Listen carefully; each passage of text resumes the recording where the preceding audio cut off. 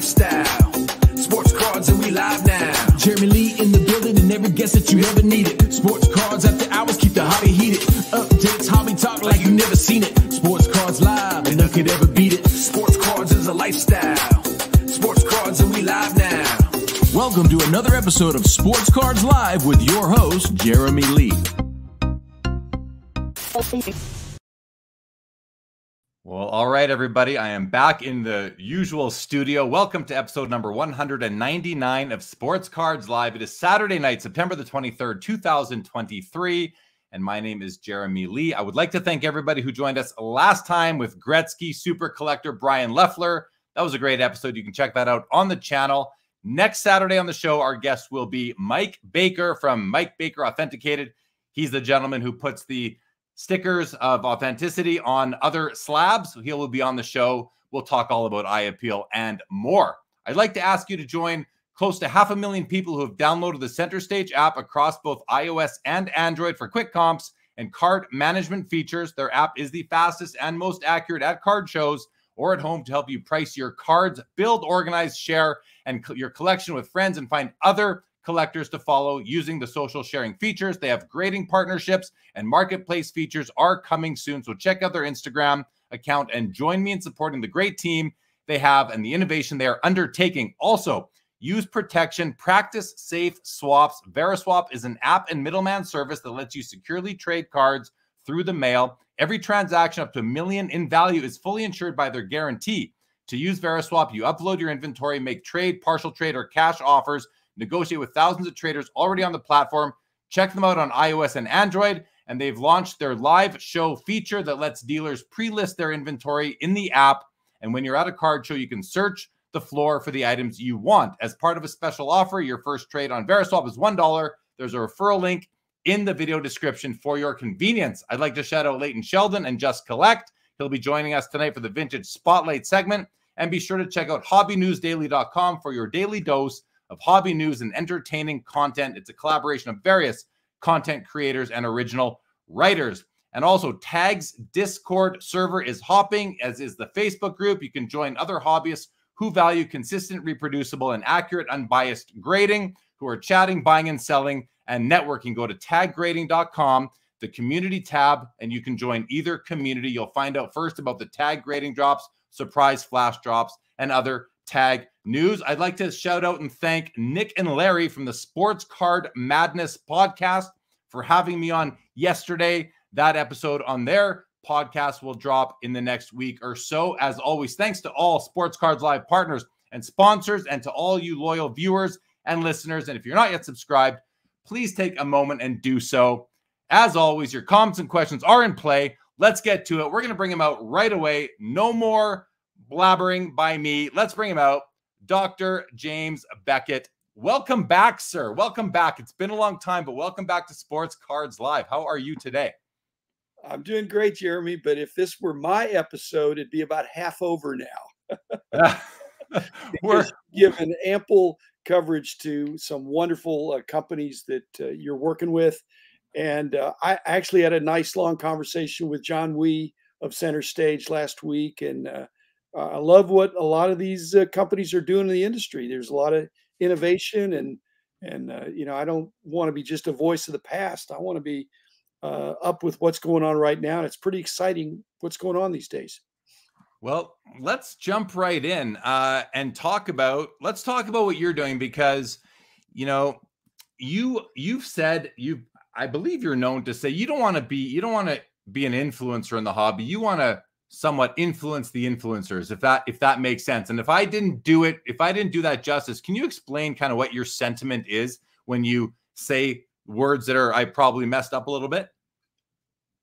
Well, no, I mean, I basically, it's not my desire. At one point I had probably one of the biggest megaphones in the industry, you know, through the magazines. But that's not anymore. You know, I just have a podcast. That's my main social media thrust. And so I'm never going to have the platform and coverage that I used to have, or that I even want to have, because it really generated, I've said, you know, 1,000 pieces of mail just every morning and every afternoon. So I'm happy with what I'm doing. And so I look at guys like you and other podcasters out there that are doing original content that I can, just either be a guest or make some suggestions. And I don't even say I'm 100% in agreement with you, but I probably am. On the other hand, there are things that you will bring up that I think, well, that's not the whole story. You're not wrong, but it's not the whole story because you weren't there in the 70s. You started in 1980. So I've got a little bit of an edge on you. I'm a little bit older and I'm not necessarily wiser, but I'm definitely older. And I want to contribute that to it. But I also want to stay current. I will always defer to you as being wiser than me, Jim. That to me is quite obvious. And you've actually been really kind to me over the last 3.5 years. I mean, I reached out to you quite early in my content journey, and you've provided me with some mentorship, which I've greatly appreciated, and I've put to use. I've really taken advantage of the time that I've had with you. It reminds me of just this past national when we were at the Content Creators Gathering. I forget the name of the hotel it was at, but there were probably 100 different people there, whether they were content creators or consumers of content. And I was going through a bit of an internal conflict with whether I was going to acquire some cards or not. And I brought it up with the table, the people we were sitting with. You were at the table there. Rich Klein was to your left, and we had Danny Black there and John Newman and some others as well. And you were giving me some advice. And my question, the situation was there were some cards that were presented to me that I would love to buy, but the person who presented them to me was an agent for the seller, and I wasn't sure if the price was fair and if there was too much money for me and all this. And you gave me some advice. You had some suggestions, and I think that it was suggestions maybe worthy of sharing with more than just me or more than just the people at that table. Do you recall what that was, and are you willing and able to share that right now? Two things. One that we talked about that night, and then one that I contacted you later that I thought I should have said that too. The first thing is that anytime there's a middle person in there, they have the chance to be a good cop, bad cop. The intermediary could say, you're going to have to pay this much. If it was up to me, I'd cut you a deal, but it's not my card. And you don't even know what's going on. You can't play poker with the person because that's not the owner of the card. And so you're at a disadvantage. So it just comes down to how bad do you want the card?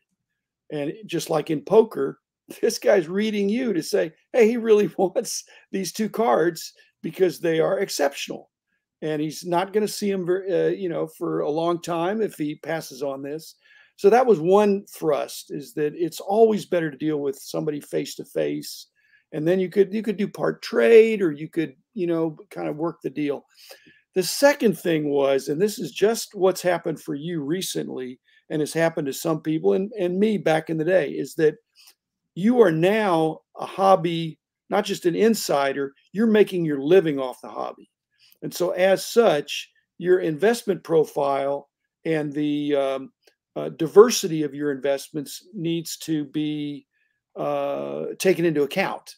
In other words, you can't be all in the industry where you get your paycheck, and then also that's the sole source of your personal investments. You have to do things, I believe, it's prudent to do things that are uncorrelated with your job. If you were in real estate, then you wouldn't want to say, well, hey, I know a lot about real estate. All my investments are going to be real estate. Well, that's great, except that real estate is cyclical. Well, cards are cyclical too. And so I just thought if it's 10 or 15% of your investable assets, go for it. But you can do more than that if you're making a living in some other industry. But as we've seen, if you were working for there's companies that have gone under, there's companies that have been major disruptions. And so, and I think TAG sounds like a great fit for you, but you are making your living off the industry. And so your investment profile, I believe, should change. All right. But you're buying for your personal enjoyment and buying, and kind of grail cards. So They were great. You did. I did. I pulled the trigger. And then I went to another group and got solicited for some additional advice and decided to pull the trigger. Let's switch it up. First of all, I think that's great advice. Diversify. So hopefully everyone's kind of listening. I think diversify more if you're working in the hobby. Working in the hobby, you can be all in because you're a banker. You have your banking job. Yeah. Okay. Let's do a quick. Now you spoke about it this morning. You're on. You guest host on Hobby Hotline every so often, and I haven't had a chance to discuss this, I don't think, live yet. But the Jefferson Burdick, the father of the hobby, I guess we could say, the person who came out with the what was it called? The what's his book? American Card Catalog. The American Card Catalog. He's the one that came up with all the nomenclature for the T206 and etc. All those naming conventions. And he passed away in the 60s. And fellow content creator John Newman from Sports Card Nation podcast visited his gravesite, cleaned up his gravestone, which he said had been it had aged. It had some, it just aged, being out in the elements for decades. And I just thought that was a wonderful initiative by him, and it'll help to bring more awareness to Jefferson Burdick and who he was. What are your thoughts on that? And can you just give this audience a quick synopsis of Jefferson Burdick? And was he an inspiration to you? Because to me, like, you're in that same discussion as being a father of the hobby. So can you speak to Jefferson a little bit and what he meant to those of us or more seasoned or mature hobbyists? Well, the most serious hobbyists that collect diversely, no doubt, have run into American Card Catalog designations. Even the fact that T206 is a set, it's actually not a set. It's many sets. But he was the one that grouped them and said, we're just going to put all these together. They're white border tobacco cards from 1909 to 1911 or so. And so there lots of different backs. And instead of making them separate sets, he had some, which I try to do as well, some level of expediency to say, this will make sense to collectors that are coming after me. So it wasn't just, hey, these are these and these are these, and here's some letters and here's some numbers. He really put some thought into it. I tried to copy that, but it was great to follow in the footsteps of somebody that was so well organized. And, it was his life work. It was his life work. He was completely dedicated to it. And that's probably one of the reasons I sold my company, because I was completely dedicated to it. And it's very immersive. He was a single man. He had no heirs. And so that's one of the reasons why his grave was probably not tended to. Yeah, it's unfortunate, but it's nice that John Newman has assumed the caretaker role. So awesome. That is so awesome. I was so touched by that. And it's an amazing story that John did that, found the gravesite, cleaned it up. He actually went back the next day to clean it up after visiting it and seeing how dirty it was. And then he also cleaned up his parents' gravestones. He was buried in the middle, and he cleaned up his parents as well. Just such a wonderful hobby gesture. And I just wanted to bring more attention to it, because I just think it's great. Now, we only have you for an hour tonight, so I'm going to be rushing through, unlike maybe more so than usual. Let's now talk about your content, Sports Card Insights podcast. I remember the first time you were on the show was episode 30 with me. It's over 3 years ago now. This is episode 199 of what I refer to now as like the flagship show, Sports Cards Live, the Saturday night interview show. And you at that point were at like maybe episode, I'm kind of not exactly sure, two something, maybe 300 and something. Your goal back then was to get to 1,000 episodes of your 15-minute podcast, Sports Card Insights. I think you're past 1,000 now, Jim. Can you tell us? So when you were kind of creeping up to 1,000, now you've passed it. Where are you now? What is your current plan or strategy for the podcast as you move past episode 1,000? Well, I wouldn't say it was a goal. I thought it was kind of what I was implicitly agreeing to when I started. The average podcast lasts 7 episodes.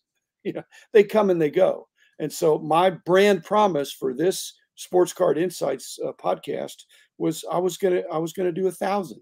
Now I didn't say I would do more than 1,000, but I was basically saying I'm not going to do less than 1,000 because I wanted to tell a lot of stories. I thought I'd be doing interviews, which I have. I thought I'd be dealing with topics, past topics and current topics and future topics and all that.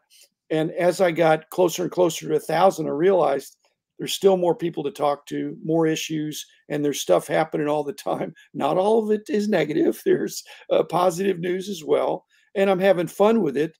And last Thanksgiving, I reduced my frequency and I went to 3 times a week. And that really gave me a new lease on life. And I thought, 1,000 is in sight. I'm going to make that, but I'm going to enjoy it more if I do it a little bit less. And I've said, this is probably, it's not always the greatest full-time hobby, but it's certainly the greatest part-time hobby.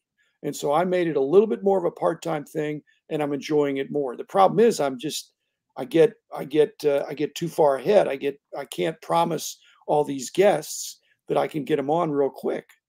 You may have the same problem because you're just doing once a week, but 3 times a week is really giving me a new lease on life. So if I get frustrated, maybe I'll decrease the frequency further. But I noticed Cage, Cage Lawyer, he got to 1,000 episodes. What did he do? Well, he's restarted and he's 3 times a week as well. So he's not copying me because he's definitely his own man. But it was a good decision for me, and it probably was a good decision for Cage too. Yeah. Well, congratulations on 1,000, and thank you for your continued dedication to this hobby, considering you did sell the business about 18 years ago now, if my math is correct. And you don't need to continue to provide advice and insights for new hobbyists, veteran hobbyists and the like. So I mean, just thank you, Jim. It's awesome. I listen to it. I'm sure many people do. I know many people do. You probably know exactly how many people do. But I just want to say thanks because your insights are invaluable. I believe that's my personal opinion. So thank you. Well, I'm going against type by not being focused because I'm a very focused person, and I'm intentionally giving myself permission to not be focused, to do non-linear episodes that don't necessarily follow one after another, much like you do. I mean, whatever's coming up, you're not doing serial episodes where if you didn't listen last week, you're going to be lost. So I'll have episodes about vintage type stuff. And then the next episode, I might open a new box of something that the vintage people could care less about. So it doesn't, so that's why I'm saying influencing the influencers, because it's people, anybody should listen to the podcast, to all the podcasts, but to mine especially, if they have some interest in a broad base of knowledge about the industry, about where it's been, where it is, and where it's going. There it is on the ticker, Sports Card Insights. You can listen to Dr. Beckett's podcast on Apple, Spotify, and probably some other platforms as well. We're going to shift out now and we're going to jump into talking about some of the concerns in the hobby right now. Before we do, a couple of comments. I got to get to some comments here, but I'm not going to get to them all. Frank Costello was first in here today. Good evening to you. What a special treat. Your good friend Rich Klein says Dr. Jim is still the smartest guy in the room and can't wait to hear what he has to say tonight. Mike Truman, good evening to you. Jake Dahl, TCH, Mike Double V is in here. Looking forward to hearing what Dr. Beckett has to say. You don't care what I have to say tonight. You want to hear what Dr. Beckett has to say. Jeff McMahon, Hobby Champs, Mookie Chilson is here. Good to see you. Vintage card collector, Dr. Beckett's wisdom is unparalleled compared to any other content creator. A true treasure to listen to. Certainly, I let us agree with that. Well, first of all, to Rich Klein, here's my rejoinder there. Rich, you realize that I am in my room all by myself. So I'm always the smartest guy in the room when I'm in my own card cave room with nobody else there. So, but I'm in a Zoom room with Jeremy, and I'm jousting with Jeremy, and we each have our specialties. Appreciate it. Chris C is here for the Yoda of the hobby. Chris C misses the days when Beckett Price Guide was what we went by. Brian Chu, I remember reading the Sport American Baseball Card Price Guide cover to cover. Stiff Arm Wax calls you the GOAT. Many people do refer to you as that. I see you seem to get a little uncomfortable with that kind of. Well, no, it's fine, but these are opinions, and I appreciate them. But you know, we're supposed to have sports card content. Let's create some content. Let's create some content. All right, let's do that. Let's jump right in right now and talk about some concerns in the hobby that you may have right now. And I might just open the floor to you and say, you know, I do have the notes that I have for tonight, and I'll guide you here, Jim. The first thing, black and white thinking, was maybe the topic that we can first speak to. But I'm going to put it over to you and say, when you talk about black and white thinking, what are you thinking about when it comes to the hobby? Well, all or nothing, you know, and this is something, some companies either all good or all bad, or a deal is all good or all bad, or the pricing structure is good or bad.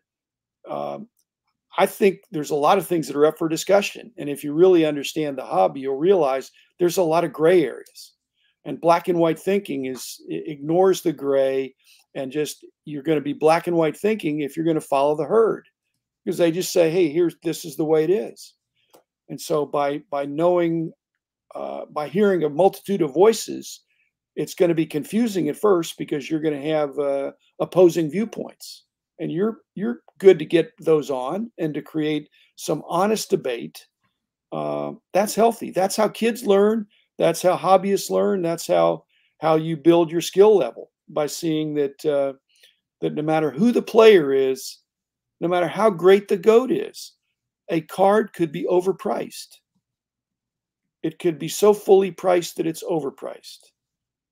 And no matter how bad the guy is, a card could be underpriced, because it's still worth more. You know, supply and demand are seemingly not are ignored in the hobby for periods of time, but not forever. Eventually, supply and demand comes back into equilibrium. How about we talked about balance the other day, and it seems like do you find in the content that you consume, in the topics of the content, is there balance in our hobby right now? There's a bit. I noticed we have lots of genres of content. You know, we have lots of different approaches to creating content. You've got original content creators. You've got the news reporters. You've got the content about the content. You've got the show and tells, the breaking, all sorts of different things out there. Is there any specific areas or genres within, or niches within content that you think are unbalanced or could use more balance, or a counterpoint? Any thoughts on that? Well, you just have to be discerning listener or viewer. I mean, basically, all the successful podcasts and content creators are informing or educating and entertaining. And so there needs to be an entertainment element and an education element. But the insidious thing is that some of these content creators that are educating and entertaining are educating and entertaining with an edge toward encouraging you to do what they're recommending, that sometimes is good for them. And so you've got to be discerning to say, what is this person's point of view? And if their point of view is to sell their own stuff or to promote something, then you just take that with a grain of salt. It's buyer beware. In that sense, they're not purely a content creator that's unbiased. And that's okay. If you watch any of the news programs, the networks, they are all biased one way or another. And people have come to realize, all of the networks, all of the cable networks, I won't mention them all, but it's pretty well known that they lean one way. And if you just looked at the content creators the same way, then you'd think, well, that's okay. I'm gonna take that as it's expressed, and I'm going to make sure I have some other opinions that allow me to have a balanced viewpoint. But if somebody's completely bullish or completely bearish, you really ought to be listening to both, because not everything's going to go up and not everything's going to go down. When you are a content creator and you have sponsors, both of us fall into that category. You know, how can it's different for you? I think you're Dr. James Beckett. You know, for myself and other sponsored content creators, what should we be doing to ensure that we are not alienating our audience, we're not misleading our audience, we're not trying to we're not allowing our biases to creep into the message, the education, the entertainment, the inspiration that we're trying to provide and deliver week after week or show after show?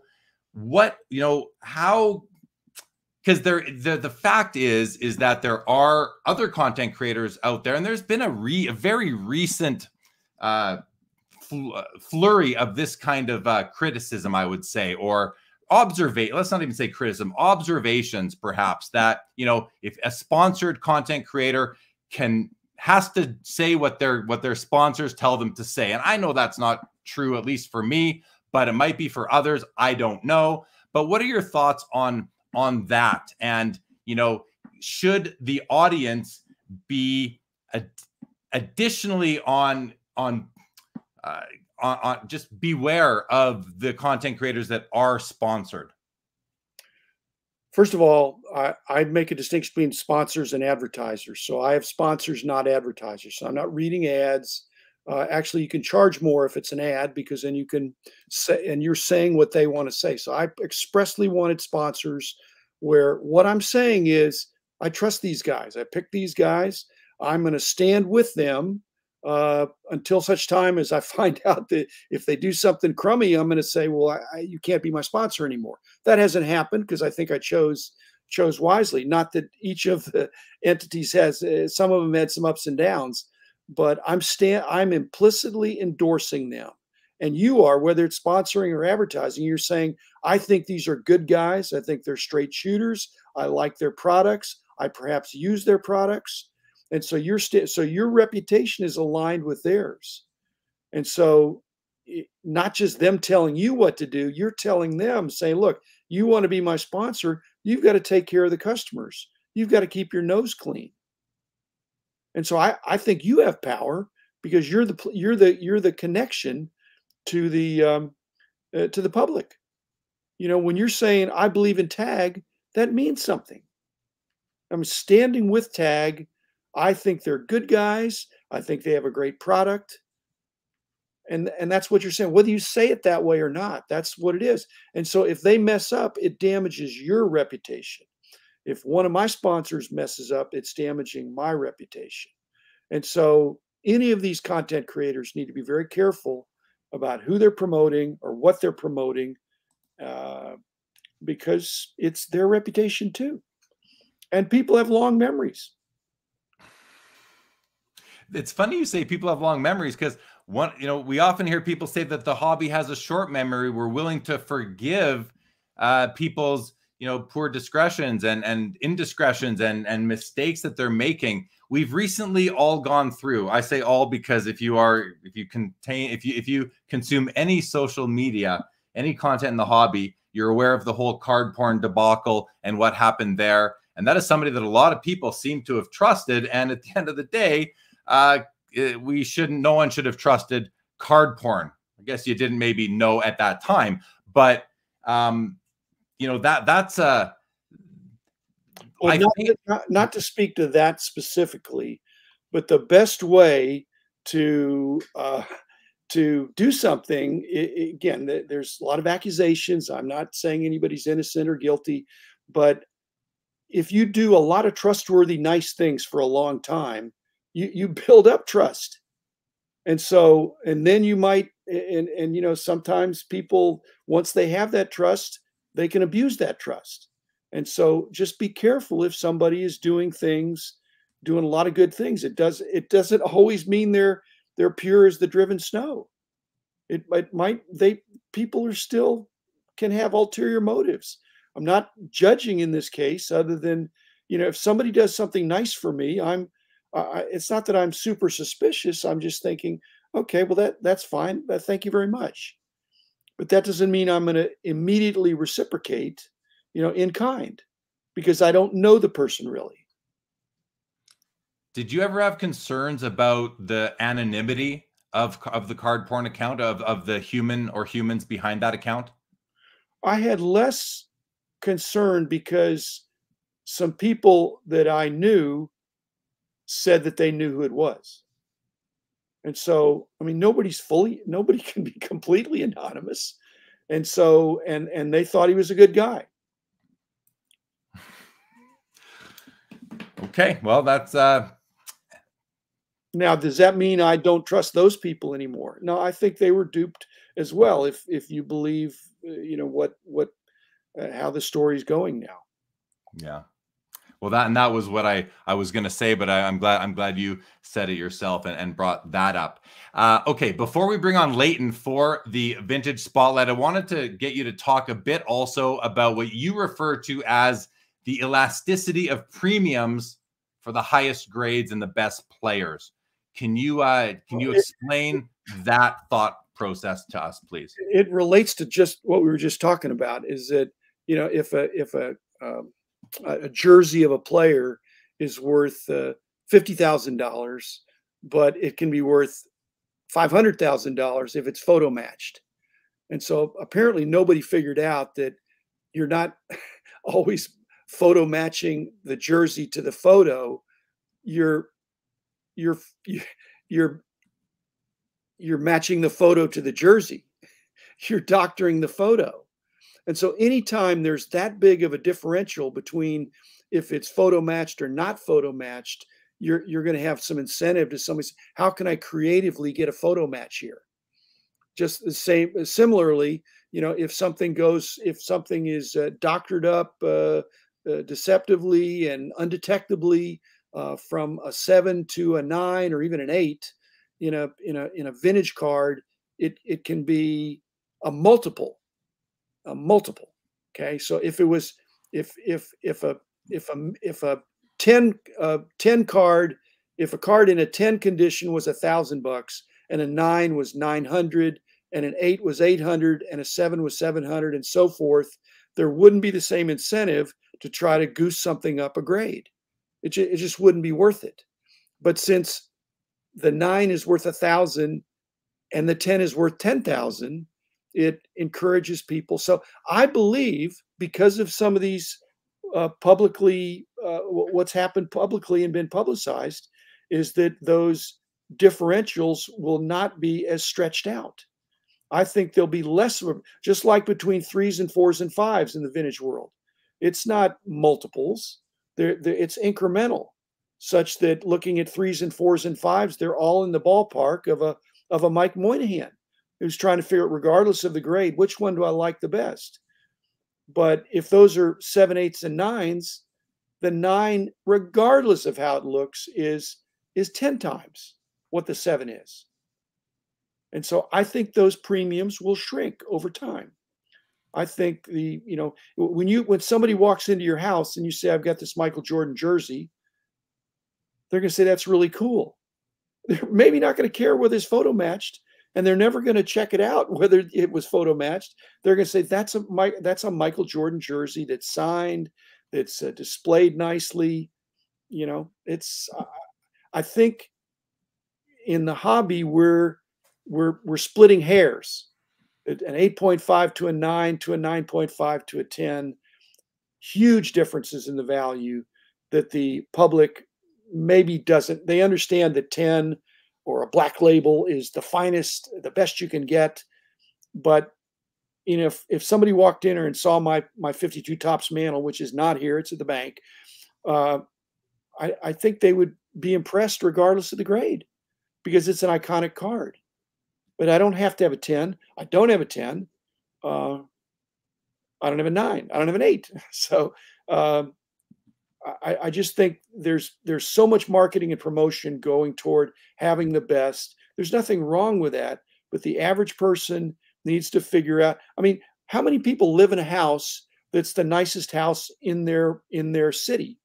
Only one. Okay. And so the rest of people, are they miserable? No, there's lots of nice houses out there that are on different blocks that have different, landscaping and different things that they might want. And they just say, hey, this is the eye appeal that I'm comfortable with, and I'm proud of my house. I enjoy my house, but I'm not upset that I don't have the nicest house in my city. And do you think populations is the hobby then giving too much credence to a low population, high grade card where, I think about the Wayne Gretzky rookie as an example, there's been thousands graded. There's 2 O-Pee-Chee PSA 10s, only 2 out of thousands. There's several 9s that look nicer than those 10s. We kind of understand that, but then if a 10 is 3.5 million and a 9 is 120,000, do you see that gap closing? Absolutely. Because like you said, see, and it's not widely known, but you were there and I was there, and the O-Pee-Chee cuts and the guillotine or whatever they're doing there, and even the controversy in grading sheet cut cards and factory cut cards. Yeah, it's I no offense, Jeremy, but the 9 is historically reasonable. The 10 is off the charts, is an artifact of our COVID experience, where things just shot through the roof because people were sitting home and trying to figure out that if these things are going to the moon, I'm going to buy the finest. But as you said, the 9s are arguably as good as the 10s. And then you have other grading companies as well. So with different philosophies of how they're treating the cuts and the edges and things like that. So, but it's a shortcut to just say, I'm looking at the pop reports. There's only 2 10s. I got one of them, and my hat's off to them. And they paid what it took to get it. But some of these cards, I believe, when they go to sell them, whether it's in a few years, they may not go for as much. People may say, you know what, the 10 is not going to come up, and I don't want to pay that much. It makes the 9 look like a stupendous bargain. Instead of thinking the 9 is undervalued, people are, I think, likely to say the 10 is overvalued. And when that happens, there'll be a shrinking of these premiums, and it's not insane, because I understand the mindset, but it's 2 different hobbies, Jeremy. There's a hobby for the really, really rich guys, and there's a hobby for everybody else. Yeah. And I want the hobby for everybody else to be healthy. Well, you started off by saying no offense. I take no offense to any of that. I'm no, but you're knowledgeable. You're not typical. I mean, you can look at, you're not swayed by the fact that just because it says it's a 10, it's the best one you could get. And not everybody is. Okay, let's run through some quick comments, and we're going to bring Leighton on. Dan the Card Man says, always a pleasure to hear Dr. Beckett's thoughts. Junk Wax Kid, a special treat. Cool to see Dr. Beckett on the show. Always is. What's up? I collect Ichiro. Looking to forward to hearing from the Oracle himself. 90s hockey. Dan the Card Man, in relation to sponsors, says transparency is key, which I think is well said. John Wee of Center Stage, good evening to you as well. AIH Sports says it's concerning that the hobby elite got duped by a guy using the name porn. Goes on to say a lot of people that Jeremy had on trusted that guy.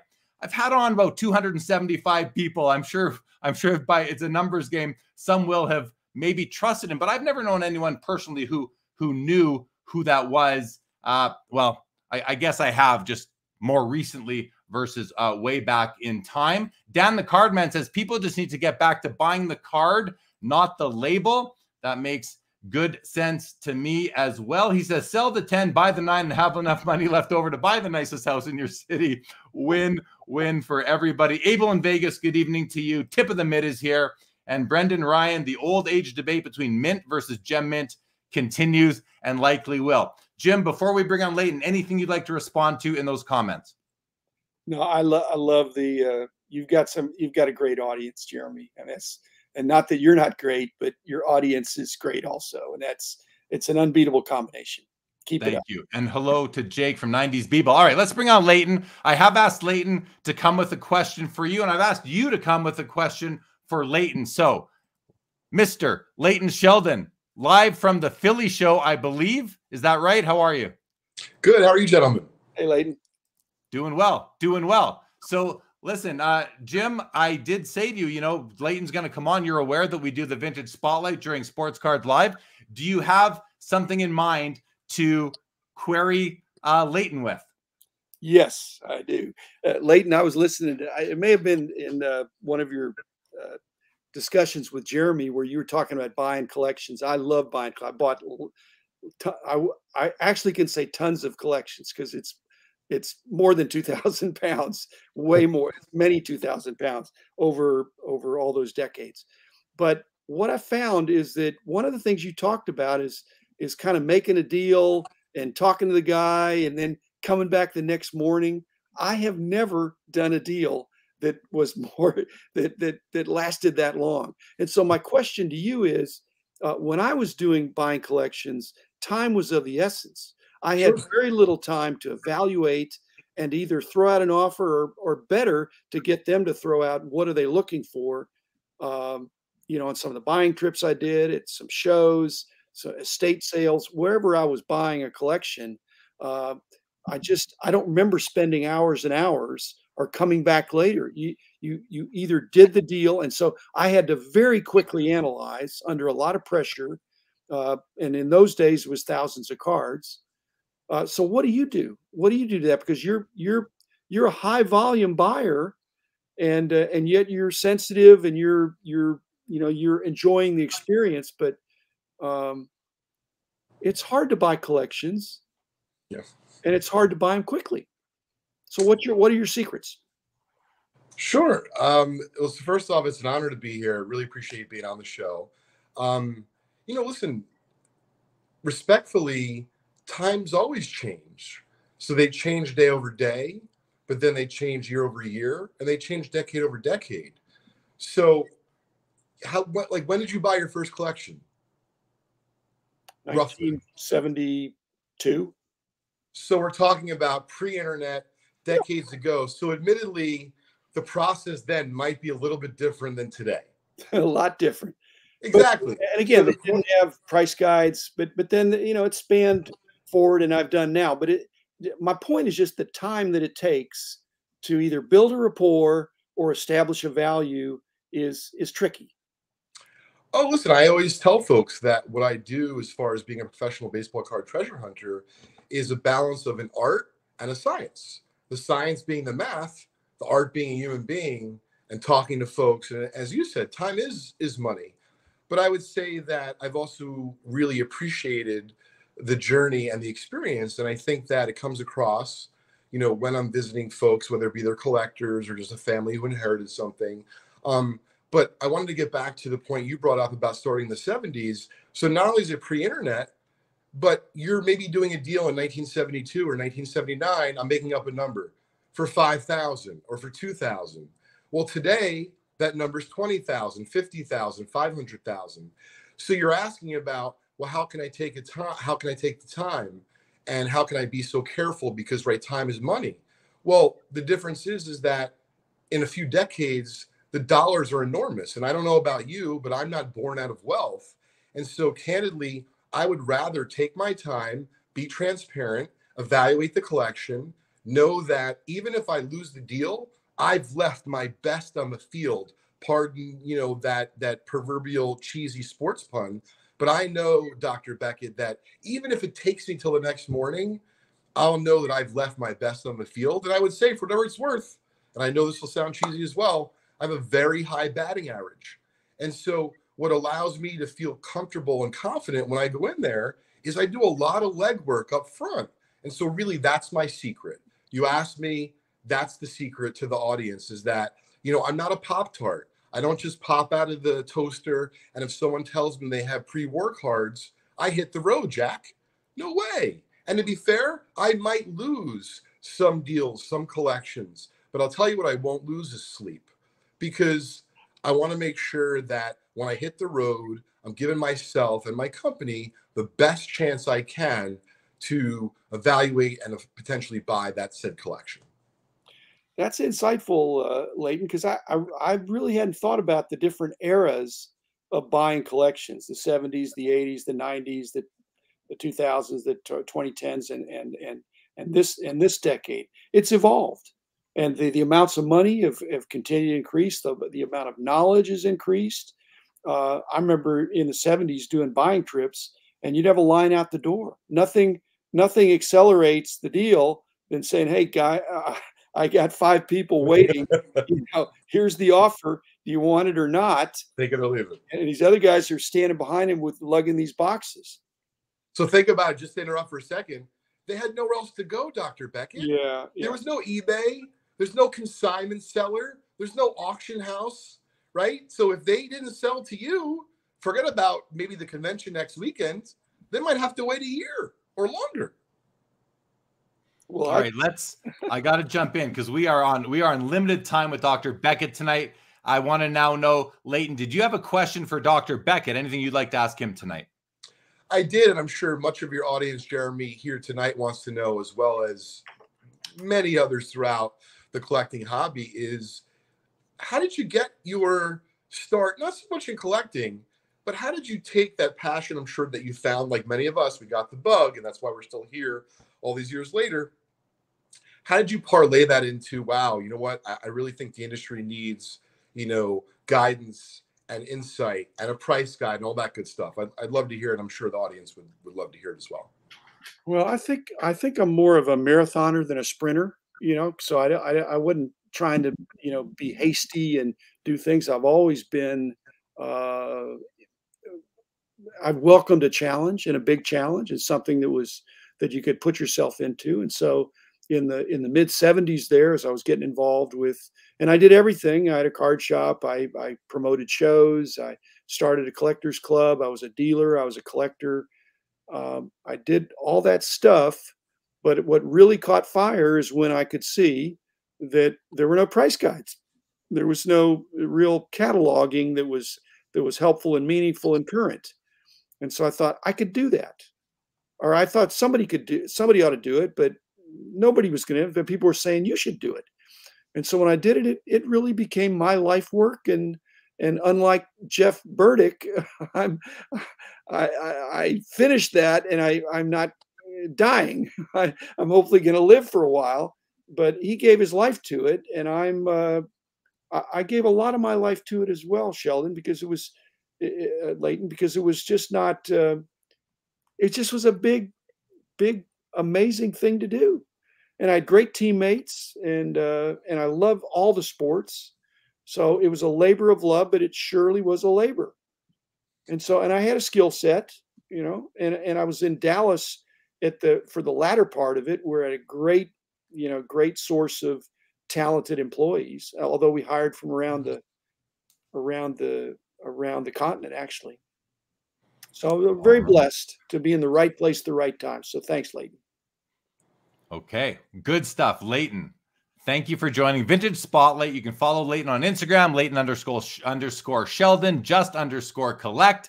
Listen to his podcast, Trading Card Therapy. Leighton, thank you for your continued sponsorship, friendship, and content on the show.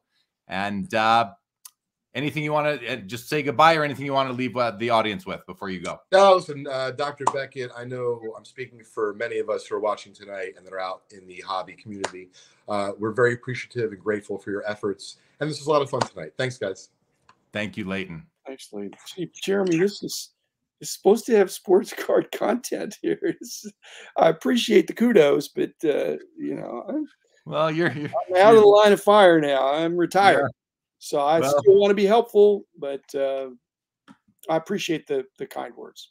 I'm going to go to a couple comments that have come in over the past few minutes. Gone Collecting said, on sponsors, are we overthinking this? We don't worry that AT&T is picking Cowboys plays or Citibank is influencing the Mets lineup, even though their corporate names are all over each stadium. I think there's some relevance to that for sure. Chris C says, a question for Dr. Beckett. Do you feel the hobby needs some kind of checks and balances because there's a lot of corruption happening, are occurring. I'm not calling for regulation, but there are bad apples getting away with stuff. Can you respond to that? Well, people are innocent until proven guilty, and sometimes people are innocent for a long time, and then hey, do something that's guilty. You just got to keep your eyes open. And one of the things that can be bad is that the social media can turn into a mob with insufficient data or jump to conclusions. But if somebody does something wrong and it's bad, then they should not get away with it. And if it's bad enough, that they ought to go to jail. Jail time is a deterrent. Getting a slap on the wrist or paying a fine or giving it back. I want to see people that are. These aren't just regulations; they're criminals. Now, there's not many, but when they're criminals, they should go to jail, and people should not do business with them. Do business with people not just that you like, but that you trust. Those ought to go hand in hand. Yeah. Okay. And again, the advantage to people who've been in the hobby for a long time, and yet I can't deny that I've been fooled before. But it's people are not perfect. I want to touch on two more topics here before we have to wrap up. The first one is Panini and the issues that they are going through right now, and your thoughts on how the hobby is treating Panini on the public forums. I believe Panini has done over the last 10 years what Fanatics is aspiring to do. And that is, I think they 10x'd basketball. I think they 10x'd basketball. Now, for that, they're losing their license and given to somebody else, and they're being called incompetent by the new incumbent, and they're being sued by a number of entities and accused of not knowing what they're doing or doing a bad job. And so I think they're getting a pretty harsh treatment for something. They're looking like a small company that's getting beat up. They're a multi-billion-dollar international company that's had some setbacks. And so I've said, I just think it's amazing. Some of the Panini haters out there, and there's Upper Deck haters and Leaf haters and Fanatics haters. But, if I were running my company and I lost a bunch of employees who went to a competitor and I had a bunch of lawsuits, it'd be tough to keep my eye on the ball. And so I just think you ought to cut Panini some slack. It doesn't do anybody any good for Panini to do poorly, or Fanatics or Leaf or Upper Deck or anybody else. So I didn't want to take market share from PSA. I wanted to increase our market share by expanding the market. I don't want to steal customers. I want to create new customers. And if every company thought that, then they would see that Panini's loss could be Fanatics' loss, because people could lose confidence in the category or lose momentum. So I don't want to be Pollyannish, but being positive, this is a very positive hobby, and that when we spend all this time about the negativity, it's a turnoff to new people. I think you got to acknowledge it's there, but it's a very small portion. When you say negativity, because there's a lot of commentary about just negativity versus positivity, but let's hone in on one negative sort of narrative, which is, the sky is falling, the hobby is dead, no one's buying cards, the prices are going to zero, all this sort of stuff. What are your thoughts? I'll start off with mine briefly. When I hear that, I think this hobby's been around for 140 years. I don't think it's going to go anywhere. It's cyclical, as you mentioned earlier. But what do you feel, and what do you think when you hear that narrative that the sky is falling, the hobby is dying? Meanwhile, we have Fanatics saying they want to 10x it again after Panini already has. Your thoughts on all that, please? It's black and white thinking, like we talked about. And the hobby will last longer than me. I will die before the hobby dies. Jeremy Lee, you will die before the hobby dies. The hobby's going to be around a long time. Now that doesn't mean prices are going to continue to go up. They might, or they might bounce around. But there's people love cards. the tangibility of cards, the collectability of cards. And so to focus on the negative in a black and white way, that it's all going to go to zero, that's not what's going to happen. It's, like I said, most people, the hobby is going to outlive them. And so their cards are going to have value when they die, and they're going to figure out, do I give them to my kids or sell them off or do something else? And whether they get more money or less money than they think right now, I can't say on that. But in the meantime, enjoy the hobby. Enjoy the hobby. Larry says right here, negativity feeds the social media algorithm beast. Okay, I'm watching the clock. I promised Dr. Beckett I'd have him out of here after 1 hour. That gives us about 5 more minutes. Victor, the rookie card specialist, your friend and mine, says, good evening, great show. I was wondering if the thumbnail is a new custom card of Dr. Beckett or just a creative work. I found it. I searched Dr. Beckett and found it. I don't know what it is, Victor, but let's move along. Anyway, it was a nice image, so I used it. Mike Truman says, Dr. Beckett, towards the end of your run at the magazine, did you feel that the sheer number of cards was making the job of pricing difficult and impossible? Yeah, and that was 20 years ago. And now look at it. It really, I mean, there's not enough paper to print. I mean, we really needed to go virtual. We were having to make so many tough decisions to do it. It became very difficult and frustrating for our excellent team. You know, we just, the price guy, it's like the almanacs. We couldn't even fit all the sets in the almanacs. So the sheer number of cards, it's not just the number of cards, it's the number of parallels, the number of unique SKUs, you know, and to have a physical magazine or book price on print, on ink on paper was very difficult. And then, but the other part of the question is just pricing it is difficult. Even to have price reporting empirically of here are the sales records, you know, that would be simpler if all of the cards that were sold had a common nomenclature, but they don't. If you go on eBay, cards are described any number of ways, and many of which are misleading and untrue, but it's still the card being sold. And in fact, if it's deceptively described, it may sell for more than it should. And if it's erroneously described in a way that leaves out some important attribute, I mean, that's the guy's name is misspelled, it may sell for a lot less. And we had to deal with that. And that was increasingly problematic in the early 2000s, which was my exit. Okay. So yes, very difficult. Last question. This is one that I find interesting. I think the whole audience will. It comes from Ray Hildreth. He says, what do you think about Fanatics wanting to take over the sports card market? And do you think it would be bad or good if they try to buy a grading company? I think there would be bias on the grading company. Really, if you just drill into this question, what are your thoughts on whether or not Fanatics acquires or starts up a grading company? Is there too much conflict of interest there, or can you see a way that that could work and the hobby would be okay with it? Well, first you get a near monopoly. And then if people are going to complain, they're producing 3 out of the 4 major sports. And so we can say all we want, but they can do it. I think it's likely they will do it.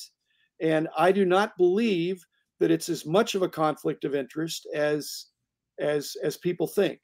That some of the same logic was that we could, you know, when we were doing the price guides, we couldn't do a grading because that would be a conflict. You're either going to have integrity or you're not. And if Fanatics gets into grading, and if they do it with a lack of integrity, it damages their whole brand. So they have a lot to lose. They have a lot to lose. So, and they're just like with the card companies, there's going to be some others out there. They may not be as big, but they're going to be held to a standard. And if Upper Deck keeps doing nicely, and Leaf and Panini, and they have creative ways to compete, then Fanatics will be kept honest that way. And grading, I doubt that they would buy PSA. But if they don't buy PSA already has a huge lead, and they are the industry standard. Would they buy Tag? Would they buy somebody else? I don't know. But I'm not going to lose. Well, like we're saying, losing sleep. I'm not going to lose sleep over it because I have no control over it, and I think it's less of a conflict of interest than what people think. People think if I were in charge, if I'm Michael Rubin, I'd get all my cards to be graded as a 10. Well, Nat Turner doesn't have to worry about that. Who's thinking Nat Turner is getting preferred grading for his PSA? A lot of his cards are in BGS holders now. He is crossing a bunch of them over, but I don't think he's not saying, "Hey guys, I want all 10s on mine." That's damaging to the brand. And all of these smart guys that are running companies know that the brand is really important. And any perceived conflict of interest is hopefully they would defeat that by going above and beyond to show transparency. And Tag would be able to do that. Because Tag can invite people to peek in the window, like at the National. Yep. So it might happen, guys. And if it does, the sky will not be falling. And there you have it. Well, Dr. Beckett, I promised you I'd keep my eye on the clock. Okay. It's 10:01 your time, so I'm going to let you go and say thank you for coming on again. We'll get you back again and do another 1-hour session and make sure that everything is good in the house there with your wife. I don't want to keep. I'm going to go from being the smartest guy in the room to going to bed with my wife and being the second smartest person in the bed. I love it. All right. Well, thanks as always. This is, I think it's the 6th time you've been on, but the first time in about it's been almost 2 years. So we'll make it more frequent. And thanks again for sharing your insights and your thoughts on everything. And I'll let you go. I'll let you just click on out. But thank you so much. Thanks, Jeremy. Thanks, everybody. I'll be back again. Thanks. All right. Bye-bye. Take care, Jim. Thank you. Well, I'm going to let him pop off, and we got lots of people in here still. So I'm happy to run solo for a little while. If there is anything that anybody would like to chat about with myself, I'm happy to do that. And if I watch the view count and you all start leaving, I'll drop off too. But I'm going to go through some comments right now. And I can't answer for Dr. Beckett. He's no longer in the building, everybody. But I can definitely address some. Nikola Tesla wants to know, so when is Tag going to start accepting submissions? I've been accepting submissions for quite some time now. There's all access grading is available on the website, Nikola Tesla. You just have to go to taggrading.com and look at what the options are. But that is already happening. Foul Fireball says, Dr. Beckett always has something interesting to say about the hobby. It's always good. Mark Santucci, I see you, and I saw you, and I saw a lot of the comments, everybody, but we only had an hour, and Dr. Beckett has lots of knowledge to share, and I didn't want to cut him off too often, more often than I had to. That's for sure. Jake's Toe, good to see you. Welcome back. Asks any new pickups, as does Jake Dahl. Any new pickups? Not a lot of pickups for me lately, everybody. I did pick up a 2009 exquisite flashback RPA of Mario Lemieux. Picked that up a couple weeks ago on the PWCC Weekly, and it arrived like really quick. It's here. I have that in hand already. I put it up on my Instagram the other day, and love that card. Outside of that, I got outbid on the card today. I bid $33, and I was outbid on it, so I didn't get that one. And if I just go look at some of my purchases on eBay and PWCC, nothing of any real significance. I've been picking up more set type cards for my Cup base patch parallels, and I picked this one up. This one arrived already. I don't know how it goes for all of you, but oftentimes we've got 12 packages coming in from various platforms. I don't know if I have one, and it's been like 6 weeks. It's coming from somewhere in Europe, and it still isn't here. But here's a card that I just picked up, Guy Lapointe from 2005, the Cup, the base patch parallel out of 10. I collect that set. If anybody has any, please let me know. I collect them from all years, and I am definitely looking for more. So keep me in mind if you find any of those. I'd love to pick it up. Brian Leffler, Thank you, Brian. Love that card next to your. Oh, I just put all of these up today because I received a package from my friends at Stand Up Displays, and in the package they sent me some PSA slab stands. So there was a package of 8, and I went through my PSA holders and I picked 8 of my favorite Gretzky's and put them up just today. I forgot they were there, but that's what you're seeing, Brian. That's what you're seeing right there. Kinjo, Travis Konechny. Yeah, I saw someone ask about Travis Konechny. He's a good player. He's a good player for sure. I definitely think that. Gary wants to know, good evening to me. I know you prefer tag grading, but what's your take on CSG? Would you buy cards graded by CSG? Thanks. So I think they're now just CGC. I think they have rebranded not too long ago, maybe back in July, I believe. They went to one brand for both their sports and their trading card game product. And I'll tell you what I like about CGC, the sports division, is that when they started, they hired what I believe to be were 2 of the senior, most experienced, maybe the best graders from Beckett grading services. So I like that part of it. I like that I know who the graders are there. And I like their slab, I think, amongst the 4 main human grading companies. I think I do like their slab the best. The label, the label itself, the flip, I don't love it, but I don't hate it either. I think it's better than the green one they put out. So I do like it. I like it, and I wish them the best. I think they've got a good thing going there. Stukes has been hearing rumors of fanatics trying to buy large regional card shows. Can't speak to that at all. I appreciate your comment for Dr. Beckett. I collect Ichiro. No, Mike, I have the Sundin already. I have a copy of that. I will not. I know the one you're talking about. I have one already. So you're good. I won't be competing for that one. Redemption says your top 5 all-time hockey. If you're talking players, Wayne Gretzky, Mario Lemieux, Bobby Orr, Gordie Howe, and I'm going to be controversial and just say Sidney Crosby. I know there's a lot of options there for sure, for sure. Mark Santucci, how much do you think a 1980 Tom Seaver goes for in a 10? Not a clue, Mark. Not a clue. Way too obscure for me. Thank you, Next Level Collecting. All right. Well, I am here relying on you guys in the chat for questions that I am able to answer.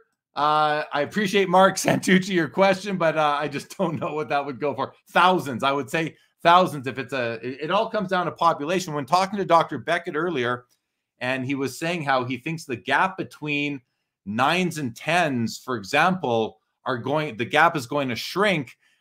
I don't know I don't know if it will shrink or not, but I do think that a lot of it has to do with the population. People love scarce items. People love scarce and rare items.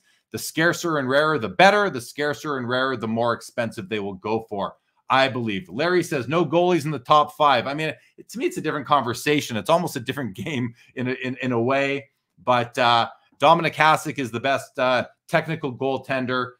Maybe not technical, because he was a little bit untraditional in his ways. But to me, he's the best goaltender of all time, just for performance-wise. Any thoughts on Connor Bedard's trading camp debut? All I know is that he scored a hat trick in his first game. And that's got to be encouraging for people who are stocking up on Connor Bedard cards, and for Upper Deck, and for LCSs and breakers who are going to be distributing that product amongst the hobby for sure. Brian Leffler, thoughts on Cup finals this year? Winner. I'm going to pick Dallas Stars. Listen, I think that team is good.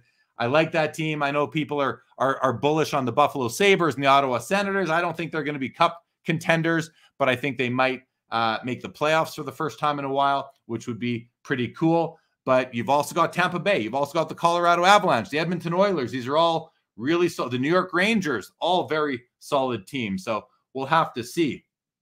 Gone Collecting, what was your reaction to seeing the 2026 National Chicago AC Atlanta vote? As an aside, yeah, I appreciate the transparent.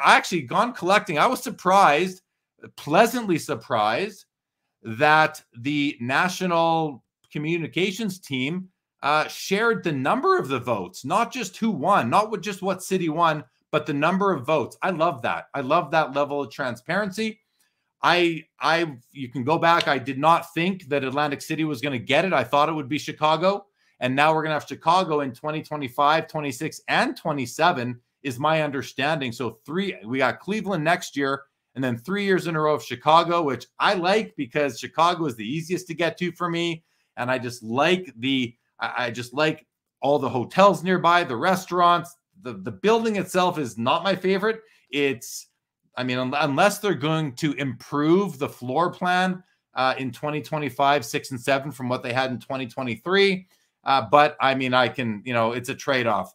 I think the pluses far outweigh the negatives for me. And I'm just glad that I don't have to either decide not to go to Atlantic City again, or that I just don't have to go to Atlantic City again, because I was going to hope to not have to go there anyway.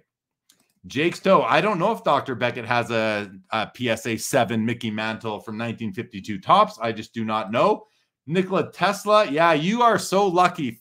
Chicago Blackhawks fans, you guys got lucky. I think the hobby is lucky that Bedard ended up in an original 6 city on there's the original 6 NHL teams, and Chicago's one of them. I love that. I think Chicago is probably the best destination for him in the US. So, the Toronto Maple Leafs, the Montreal Canadiens would have been really good for hockey and the hobby. I think it's maybe even better, though, that he ends up in the US. And that's, as a Canadian saying that, I do like seeing that. Jake Dahl says, which NHL players have a breakout year in the hobby in the season? I'm going to leave that to the chat to answer. Professor, good evening, says, hypothetical, if the same card is a graded 9 by all 5 companies, including Tag, should it have different pricing based on the slab it is in? Well, the answer, to me, Professor, the logical answer is no. The card is the card. However, the hobby puts a lot of money into plastic and paper, a lot of money into the package it's in, that the card is in. And until that starts to change, which I think it will, it's just going to take some time. And then I think we'll see more parity amongst some of the grading companies. I think. Mark Santucci, who is better, Hasek or Waugh, Hasek or Butter? I mean, I like Hasek the best, but all 3 are great goaltenders. I think you could be happy with any of them, any of those for you. Yankees fan, any update on Tag grading vintage as far as timeline? Not that I can provide, Yankees fan, and simply because I don't know. That there might be more than I'm aware of, but all I know is that Tag started grading back to 1989 at the National, and I am not sure when Tag is planning to go back further. And as soon as I know something, I will start to mention it here and there. Just like the good old days of After Hours, Junk Wax Kid. That's that hobby content nostalgia right there, everybody. I appreciate that. We haven't done many episodes of that lately, but did one in the last a few weeks ago, I think it was.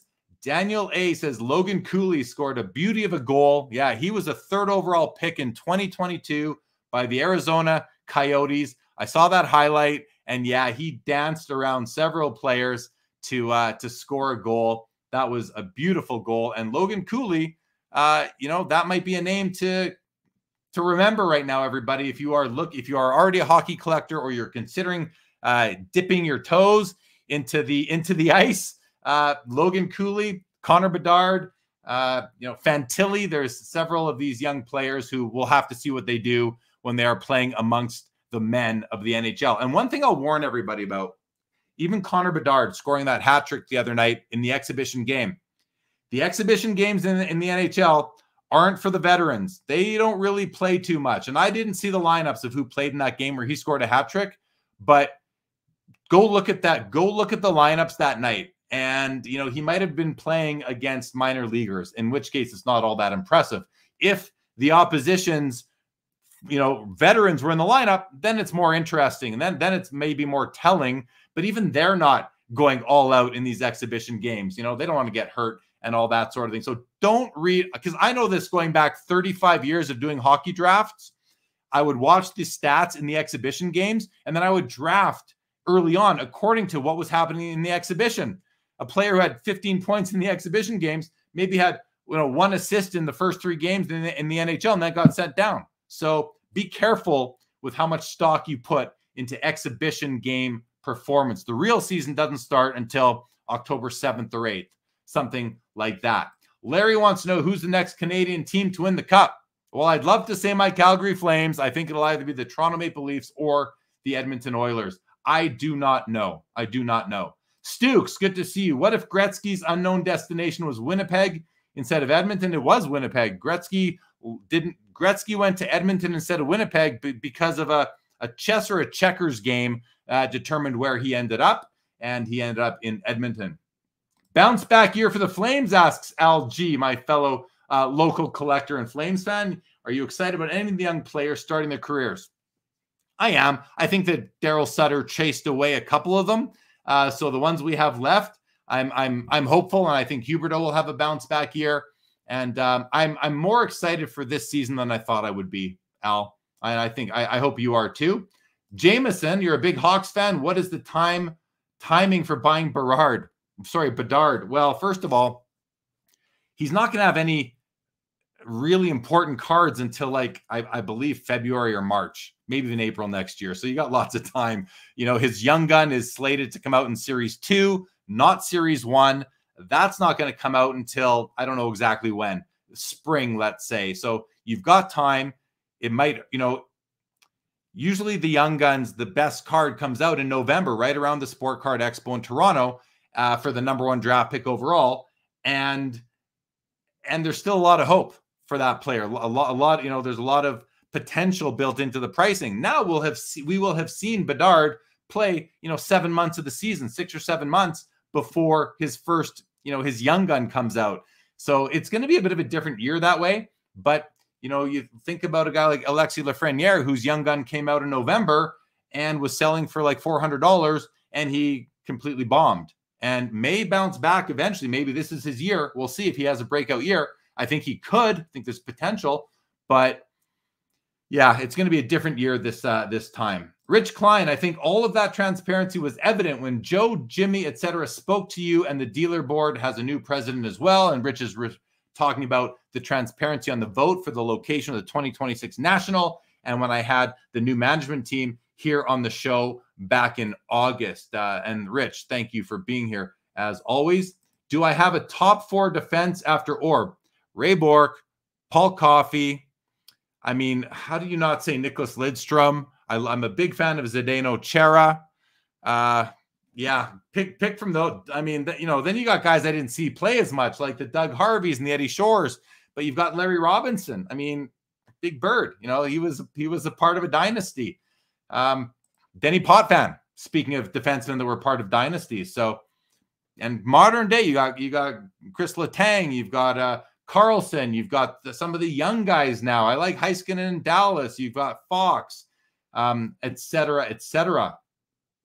It was a full lineup. It was the hat trick wasn't last night. It wasn't last night though, Daniel. That was a couple days ago now. So I wonder what it was. Unless he had 2 hat tricks now in the preseason, and if it was a full lineup, still don't read too much into it because these guys aren't putting. This isn't. There's 3 different levels of hockey. There's the exhibition, which is level like 0. You got the regular season, which they certainly up their play and their effort, and then the playoffs is a whole new thing.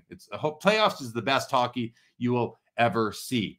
Rich says it's all around, so it's all around new management, and as such, they know the complaints and want to fix that going forward. With respect to the layout of the National in Chicago. You're right, they're not going all out, that's for sure. Rich says Dr. Jim only has BGS and BVG cards in his collection. Well, I don't blame him. His name is on those slabs. If my name was on the slab, if there's ever a grading company called LEE, I mean, my name is a 3-letter. It's not an acronym, but it is 3 letters. I don't know that that'd be it though, because I've got cards from all great, not all, but several grading companies. Nick says the true test for Bedard is his first official NHL game. Yeah, his first several, right? Like let's let him get his feet wet. But remember, Austin Matthews, former #1 pick, scored 4 goals in his first NHL game, and the hobby went wild. So if that happens again, I think people will be very happy. So here, Nicholas says Bedard's hat trick was all Bedard. He scored all 3 goals with his wicked shot. they would have gone in if it was a real NHL game. So there you have it. I mean, in accordance with Nikola Tesla's opinion, that bodes well. That bodes well for Connor Bedard. Rich Klein says, let's see the person who founded BGS get his cards created by someone else. Fair enough. Could you imagine the negative publicity? Definitely. Jake says, I have zero knowledge of hockey, but live in Seattle. Krakenland is Seattle. Well, you guys made it into what, the second or third round of the playoffs last year? Unbelievable. Unbelievable. And hopefully you're a Kraken fan. Kraken, I think it's Kraken. Rich Klein says, I know the old world of hockey and harken back to the days of Tiger Williams and Dave the Hammer Schultz. Very good. Abel and Davis. Jeremy, are you familiar with Topps Now NHL stickers? I don't know really anything about them, Abel. I don't have any opinion on their collectability or their long-term value potential. I don't own one. I don't even know where to get them. Well, I know Topps Now is from their website, so I guess I do know where to get them. But no, I'm sorry. I don't have any insights into those stickers, but a nice alternative to cards, I suppose. Nicola, I've been listing cards on eBay recently, and breakers are destroying the value of ultra-modern cards. They break so much and then flood the market with good cards for cheap. Yeah, I've noticed that, and not just with breakers. I think there are other platforms that are contributing to what you're seeing, and I agree that there's, we've got this major gap between the highest grade and the next grade, say the 10s to the 9s, or the wherever you want to pick on the grading scales. You also have this a very large gap between the best cards and the next best cards, and you've got the best cards, and you got the cards that are pretty much worthless. I always like to say, I was just back in Winnipeg, where I'm originally from, for the last like 10 days. And I saw all we were there on vacation visiting family, and ended up a funeral. So I saw tons of my extended family and friends, and several people were talking to me and said, "Oh, will you look at my cards? And can I show you this?" And they even had two of my uncles showed me their box of cards, and I'm like, "Yeah, sorry, guys, there's nothing there." So what I often say is, people just won't even pay the price of shipping on this stuff. So that's how if no one's going to pay to ship, you won't even pay to ship a card to you. Cards aren't worth much, a lot of them, but I think there's many things contributing to that situation. Daniel, we need to do more evenings like these. Thanks, Daniel. I enjoy them too. Mark liked the Larry Robinson answer. Gary says, nice collection of Gretzky PMGs in the background. Yeah, there's my full rainbow of 2012 Fleer Retro PMGs. There's a Playmakers Theater. That's the Intimidation Nation. That's an Essential Credentials. And that's a 2008 Jambalaya, the first hockey Jambalaya. Those are all hockey first, except the Essential Credentials, not the first one right there. But the rest are all hockey firsts. Stuke says, might be fun, but sacrilegious for a Minnesota North Stars fan being in the Dallas area for Stanley Cup Finals. I mean, but then are you a Minnesota Wild fan? Lots of levels to the whole Minnesota hockey situation. That's for sure. Abel in Vegas says the ultimate best in hockey is the Stanley Cup Final, Game 7 overtime, golden goal for the Cup. Yeah, no doubt. That I agree with you there, Abel. Mike Truman, I put Crosby as number 5. Where do I put Yager? I mean, I don't know where I put Yager. I mean, I love Yager. I love the guy. I love watching him play. I love his attitude. I mean, I'm more comfortable saying, here's my top 20 favorite hockey players. But when you ask me to now rank those 20, I find it a lot more difficult. I'll put Gretzky number 1 every single time. And then after that, you could go Bobby Orr, you could go Gordie Howe, you could go Mario Lemieux, you might go Connor McDavid. So I'm not really willing to go into that level of if I had to, I would, but take too long. It would just take too long for sure. Daniel said, I missed the portion where Dr. Beckett was on. I'll go back and watch. I was wondering if he gave you his opinion on the current state of the market and where he sees it going in the future. We did touch on it. It was more in the context of the sky is falling narrative. The hobby is dead. No one's buying cards. I saw somewhere, I was watching some content today. I think I saw, it might have been Dustin, the sports card dad, did an impromptu live today. And maybe a commenter in his chat said, no one's buying cards anymore or right now. And I'm like, really, like, where are, like, not obviously, I just like a mind-blowing, ignorant, uninformed comment. And because people are buying cards. I mean, we see it all the time. So, but we spoke about it kind of in that context, Daniel. Nikolai broke a bunch of ultra modern cards recently and pulled some pretty scarce, good cards, and they're worth nothing close to what they should be. So I'm tossing this stuff off to the side.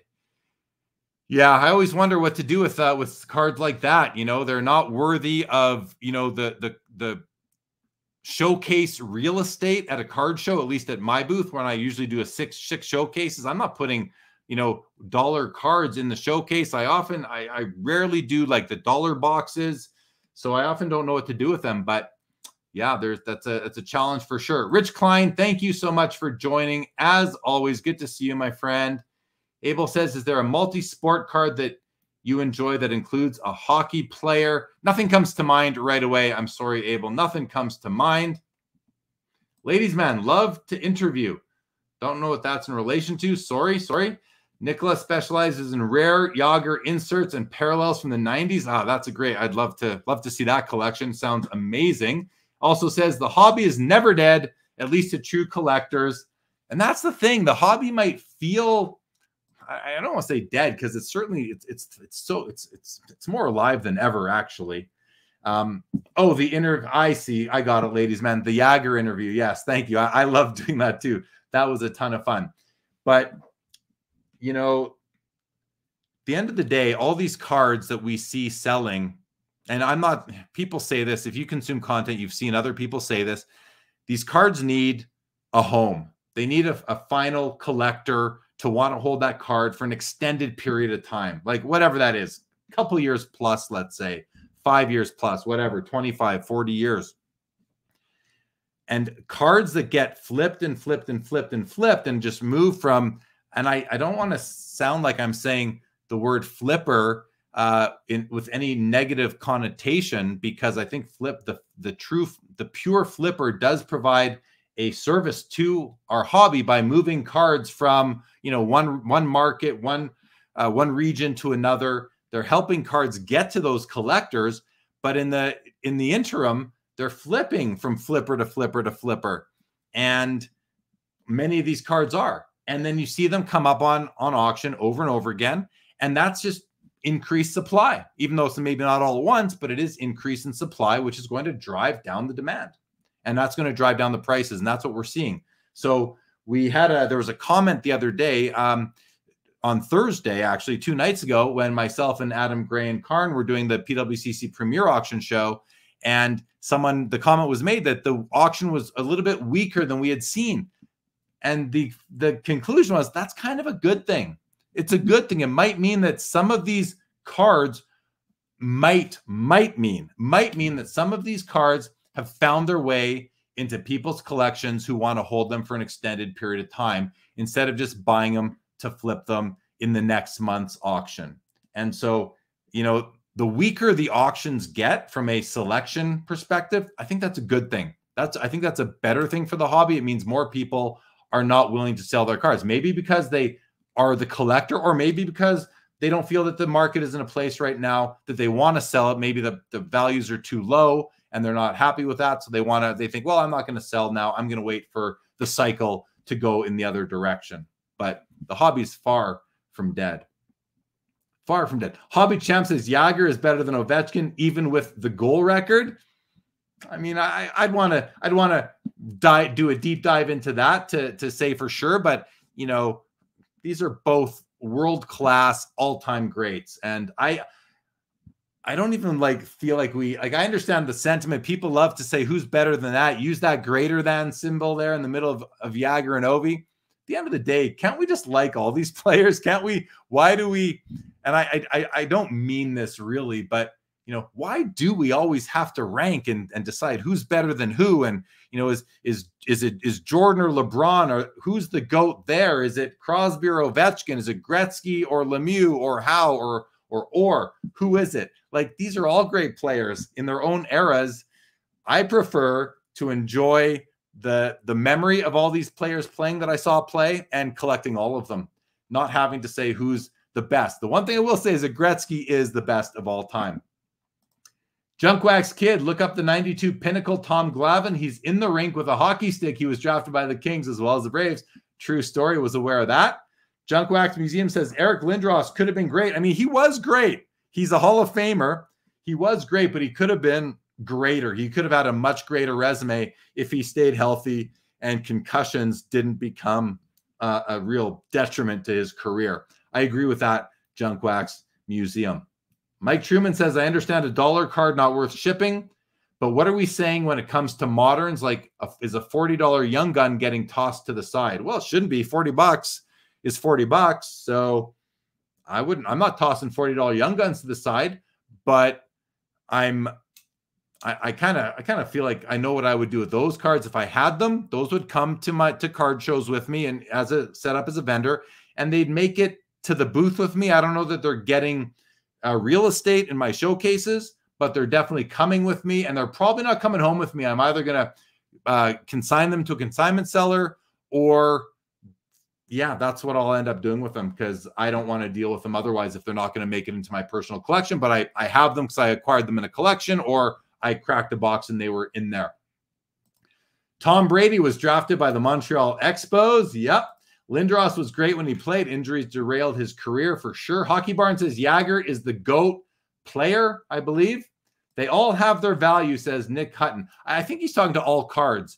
And listen, what I do with commons is I package them up in team bags of 10 and give them away on Halloween. And I don't get enough kids in my neighborhood to give them all away. So every year I add more to the stockpile of these little bundles. But then I give them to kids at my kids' schools who like them. My daughter has a friend in his class who has an older brother who loves hockey cards. And I gave the kid a 4-row box. I filled the 2 middle rows with I even threw in a couple autographs and jersey cards, and the big 4-row box. And I gave that to the kid. And then the mother reached out and was so grateful, and just, they love it. Like, that's just a nice thing to do.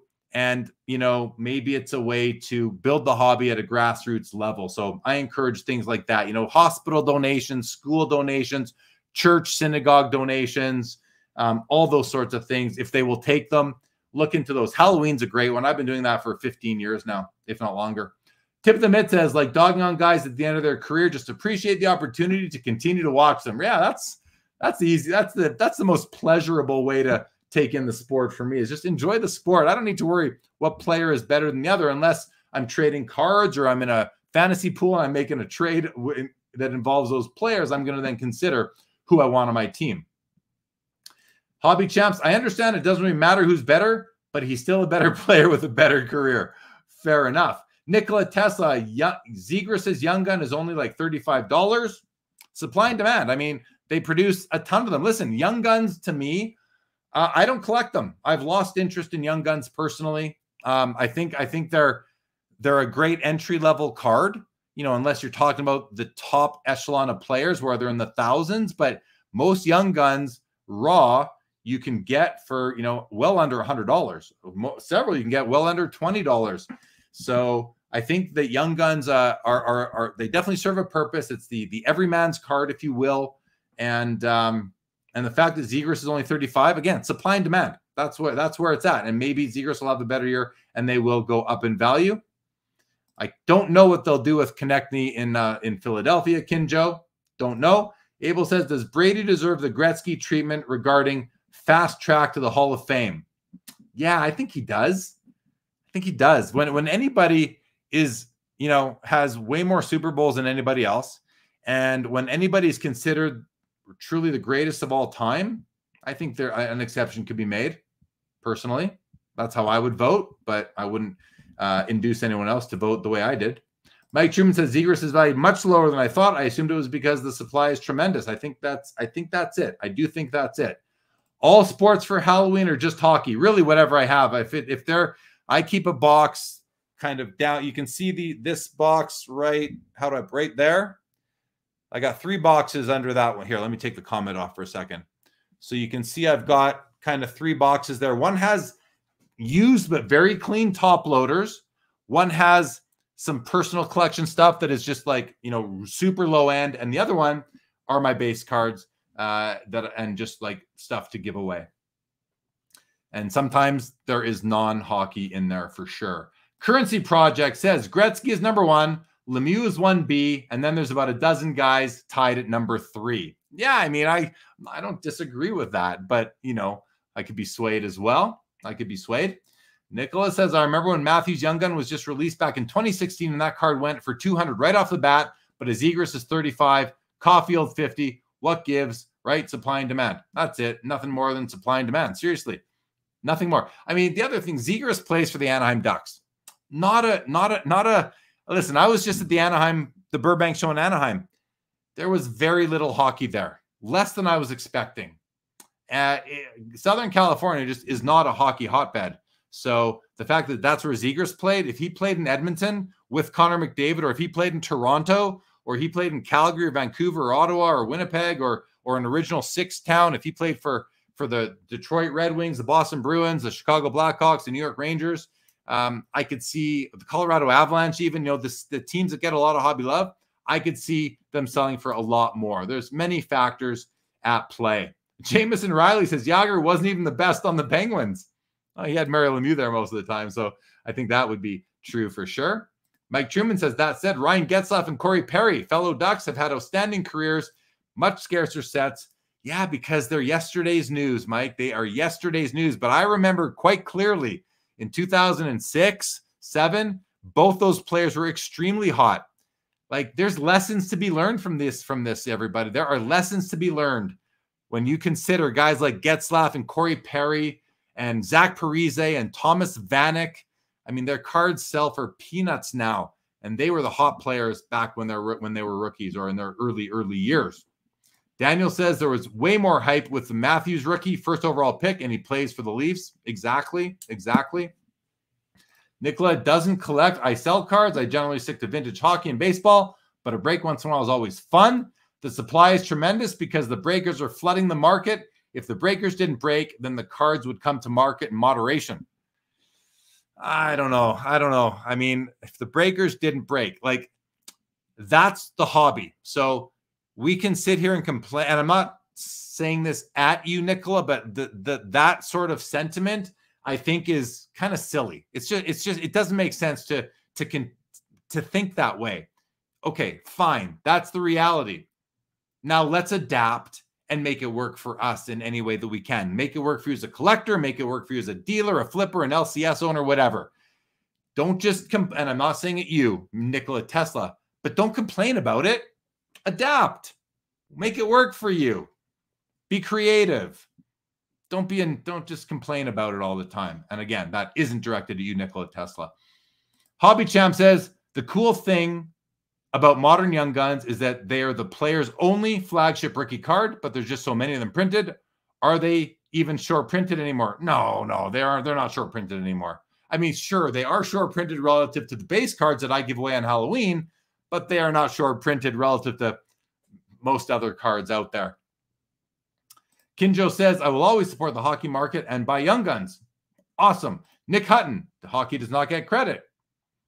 Mookie Chilson, Jeremy, what was your headline from the Burbank show? Good show, busy. Yeah, it was good. It was on 2 floors, you know, card dealers upstairs, corporate, and a few dealers downstairs. I spent most of my time downstairs at the tag booth, but I did go upstairs a few times. Like I looked in all the showcases. I saw most of the booths. It was a comfortable show. It was good energy. It was nice and bright. I really liked it from that perspective. Not enough hockey for me, but there was some. I picked up some hockey cards there. Picked up a nice baseball card there as well. So I liked it. I think they do need to tweak a few things for next time they have it at that venue, and I think they realize that, and I think they will improve as time goes on. It was their first time in that building, and if they go back to that building, I have to imagine that they will want to improve. If you are not continuously trying to improve whatever it is you're doing in life or elsewhere, what are you even doing? Willie T. Brady definitely deserves a fast track into the Hall of Fame. Hal, Lafleur, and Lemieux all went to the Hall of Fame while still playing. Well, that's because they came back out of retirement, though, Willie. They came out of retirement. and they got the fast track in though, but then they came back in after. Hobby Champ says, I'm buying so much hockey lately, literally pennies on the dollar for amazing cards of comparable players in other sports. Feels like crazy good opportunity that is stupid to pass up. I like that. Nikola Tesla, believe it or not, here in Chicago, hockey cards, the hobby in general isn't really that big, despite the fact we host the National. Oh yeah, I mean, I've been to probably 10 Nationals in Chicago by now, and hockey is scarcer there than soccer is. And you guys have a team there, an Original Six team with Stanley Cups. We'll see what happens with Connor Bedard.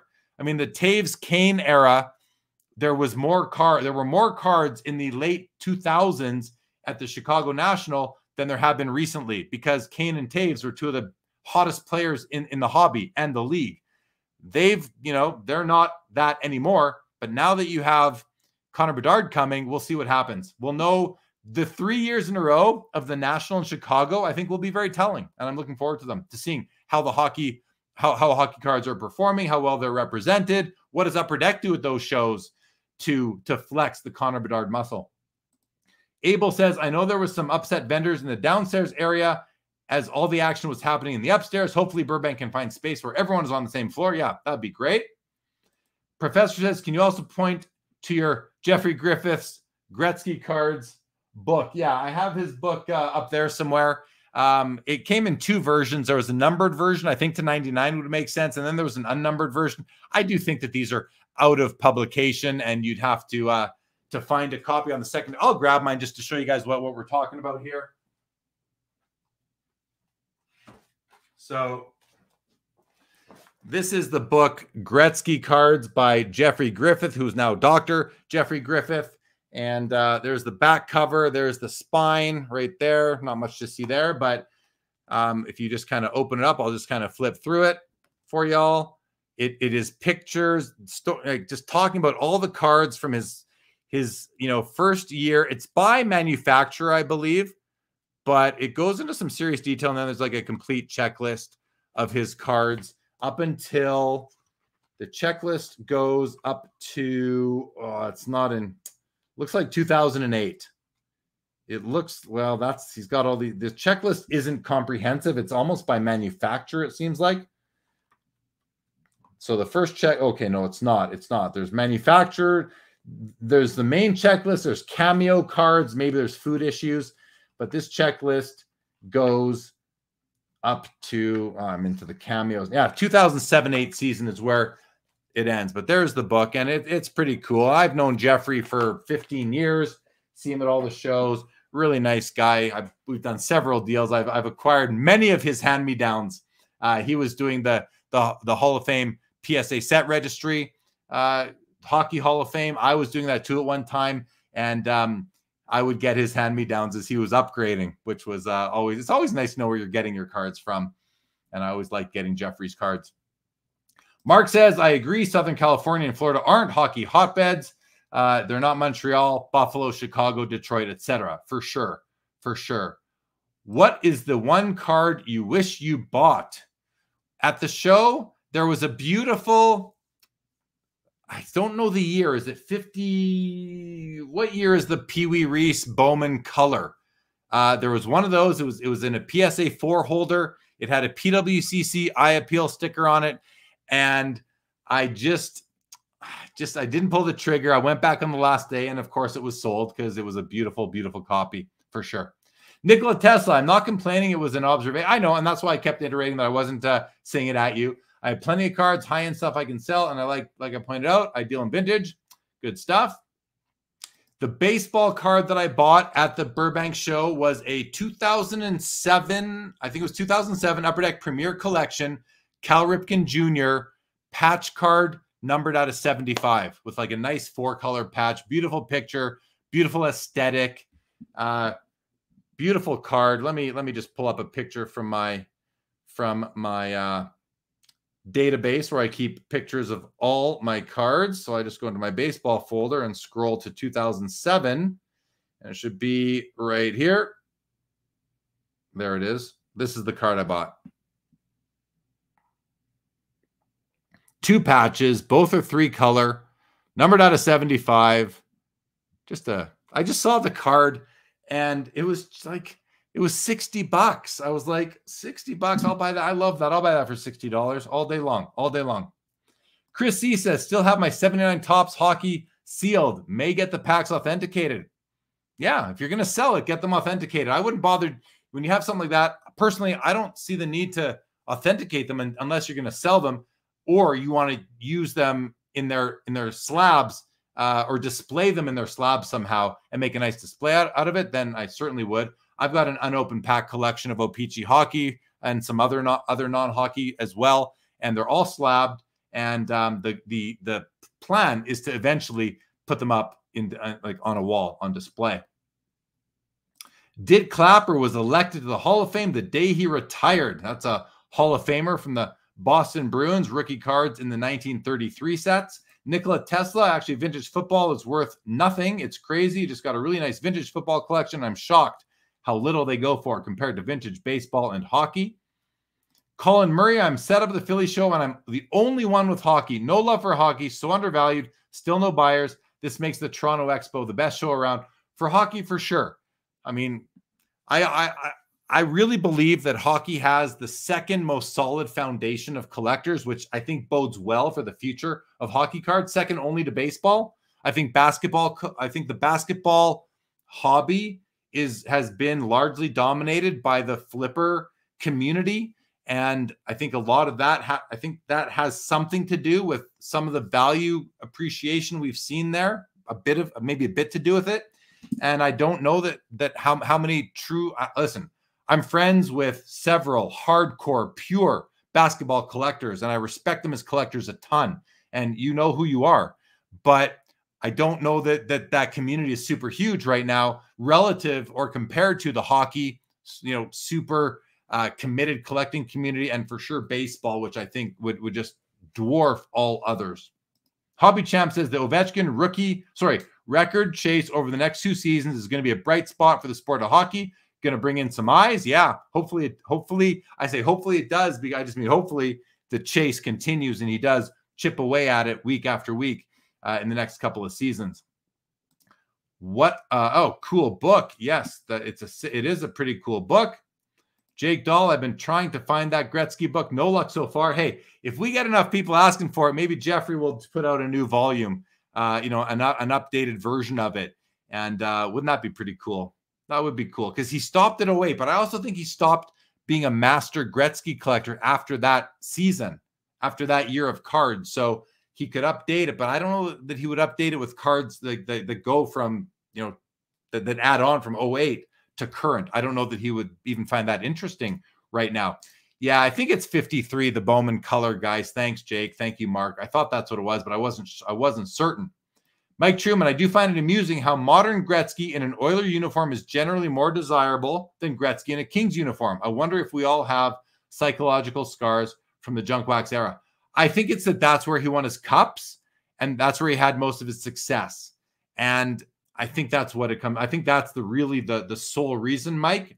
Personally, I prefer my Gretzky cards to have him in Edmonton. That's where I remember him best, in Edmonton. I saw him live playing for the Oilers. I don't know how many times as a kid in the 80s going to games in Winnipeg. We were in the same division, but I probably saw him play twice a year for 8 or 9 years in a row, sort of thing. I've probably seen Gretzky live like 15 to 20 times. And most of them would have been in the 80s, like probably from like 82 right up until 88. So what is that? So 6 or 7 years. So I probably saw him play, I'll be conservative, probably saw him play 10 to 12 times. Ooh, the Bowman Pee-wee color is a 53 card with a 1946 photo. Yeah, it is such a sweet card. One of the most aesthetically pleasing cards out there. Not my favorite baseball card from an aesthetics perspective for me. I say it all the time. It's a 53 card for me as well, but it's a 53 Topps Willie Mays is my favorite looking vintage card. And I've never owned one. I don't own one now. I've never owned one, but I would like to own one day. Yeah, Cal was such a good guy to watch play. I liked watching Cal Ripken play as well. Followed his career, and yeah, just a wonderful player for sure. I thought it was a good deal at $60. Junk wax, I really did. Chris C agrees. Vintage football undervalued. Nicola, I started collecting hockey when I was a kid back in the 80s, and I've been hooked ever since. I did take a hiatus in the late 90s, but hockey collectors are passionate about the sport. Yeah, that's pretty much my timeline as well. Oh, no, sorry. I was in the early 80s. I started like in basically late 70s, early 80s. The Currency Project says, given the amount of superstars currently and soon to be active in the NHL, what would Jeremy Lee do if he stepped into the Bettman position for a season to help promote hockey in the U.S.? Listen, I was going to say I'm not a marketer to the Currency Project, but I'm in the marketing business now with what I'm doing with auction companies and doing live streams covering auctions now. So I am in marketing now. So I'll stick to what I know. I would hire me to do a live stream. How's that, Currency Project? No, I don't know what I would do. I would try to get I would elevate the profile of Ovechkin and Crosby and McDavid and Matthews, and I'd probably try to identify one like star player in each market who has a personality, and I would try to come up with some sort of, I don't know, like, you know how the mayors of two cities place bets for the Super Bowl or the Stanley Cup or whatever? I would try to get some sort of maybe get the players to do a draft and do a show about that, or I don't know. I'm sure I'm thinking too small here, but I would really try to market the stars better than they ever have. And I would do it in the US. Canada does not need marketing. Like, yeah, we get it for the Sidney Crosby and Nathan McKinnon are on the Tim Hortons commercials every year, it feels like. I would rather do it with Dunkin' Donuts, right? Do it in the States where I'd rather see hockey grow. Hockey does not need to grow in Canada. It's grown. It doesn't need any help. So I would focus on the US and I would try to, but I don't know how. I mean, listen, Gretzky went to LA. That helped a lot. Now we have so many teams down in Southern US, but if these teams can't sell out, if they're not filling the stands, I don't know what I would do. I'm very new in the world of marketing, let's say. Junk Wax Kid, he'd love to have a copy of that book. I love having it myself. Daniel says, I agree with regards to the hockey collector market. You have a whole country that focuses on hockey. I'm exaggerating, but you know what I mean? I know what you mean. I know what you mean. Hockey is, again, I think it's probably the second most in North America. Listen, we know that basketball is huge in Asia, for sure. Soccer, I don't really understand the soccer market. I don't follow it. It interests me as a hobbyist, but the subject matter doesn't. I mean, would I like to own a Ronaldo and a Messi card? Sure. Only because I know about them. You know, I'm not a soccer fan. I don't watch the sport. But you know, I want to own cards of them like I want to own a Charizard, right? Just because it's kind of a sign of the times in a way. But I can't speak much about it. But yeah, I think that baseball and hockey have the strongest foundations in the hobby. Baseball, of course, number one. Nikolai, I prefer Gretzky in an Oilers jersey, but that's because I like old school cards. Fair. Hobby Champs off topic, but my first hockey PC was Owen Nolan. Number one overall draft pick in 1990, 89 or 90. Nolan that started in 91. I used to love that early 90s Nordiques team. Yeah, I mean, yeah. I get that. Joe Sakic was there as well. Valerie Kamensky. There were some great players there. Nikola Tesla, not only that, but the Kings jersey Gretzky played in was hideous, okay? The Nordiques were amazing. Peter Stastny, yeah. Michel Goulet. Back in the 80s, two of my favorite players were Michel Goulet and Denis Savard. Those guys were art on ice. Those two players were two of the most fun players to watch play. Yeah. Goulet and Savard, two of my favorites from the 80s. Tip of the Mitt says, which Gretzky rookie has more value? Raw, Topps, or O-Pee-Chee? That's O-Pee-Chee. It's just O-Pee-Chee, tip of the Mitt. Mike Truman says that Nordiques team had 3 consecutive number 1 picks. Doubt we'll ever see that again. I miss the Nordiques, yeah. Although Oilers had several number 1 picks in the last 20 years. Hobby Champ says, you ever hear the story about Kevin Costner? No, didn't hear that. House of Jordan, welcome to the show, says, there's only one true GOAT, and you all know it's Michael Jordan, 23. Well, listen, I'm going to give you that. I believe that Michael Jordan is the GOAT of all GOATs. And I like to say that there's more than one GOAT. even though greatest of all time implies that there can only be one greatest, we use the term loosely, and goats travel in herds. So I'm willing to use it loosely, more loosely than, you know, technically we should. And I believe that the most goatish of all goats by sport are Michael Jordan and Wayne Gretzky. I think they are the two biggest goat of goats. You know, you could say Babe Ruth, but there's challenges to him like Mickey Mantle, and maybe a couple of others.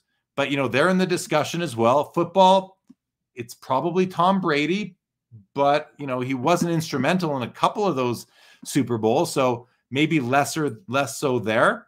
But I think if you put all the goats in a room, I think Michael Jordan, I believe, I'm questioning this now because Gretzky is Gretzky. Like, I don't know. I'm going to put them together, House of Jordan. I'm going to put them together and say that Gretzky and Jordan are the goat of all goats.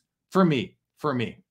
Daniel A says NHL needs more personalities, need more Ronix, Chelios, and Marchands. We have Matthew Tkachuk down in Florida now. He's in that kind of group and a great personality and just tells it like it is. Big fan of his. Currency Project says, how does pack grading work? I watched someone open a graded 1086 Fleer at the Burbank show, and each card was 60/40. Is the grade on the, yeah, it's on the external, it's on the pack itself. It is not on the cards inside. They don't know that those cards are off center when they grade the pack. It is on the pack itself.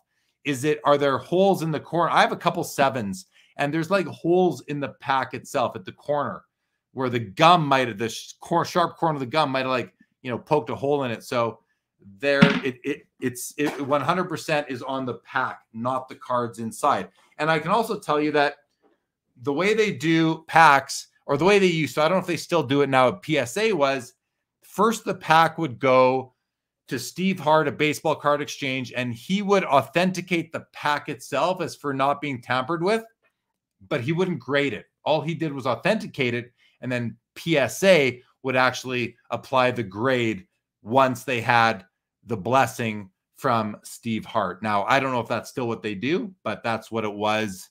When I was building my collection, that's what was happening.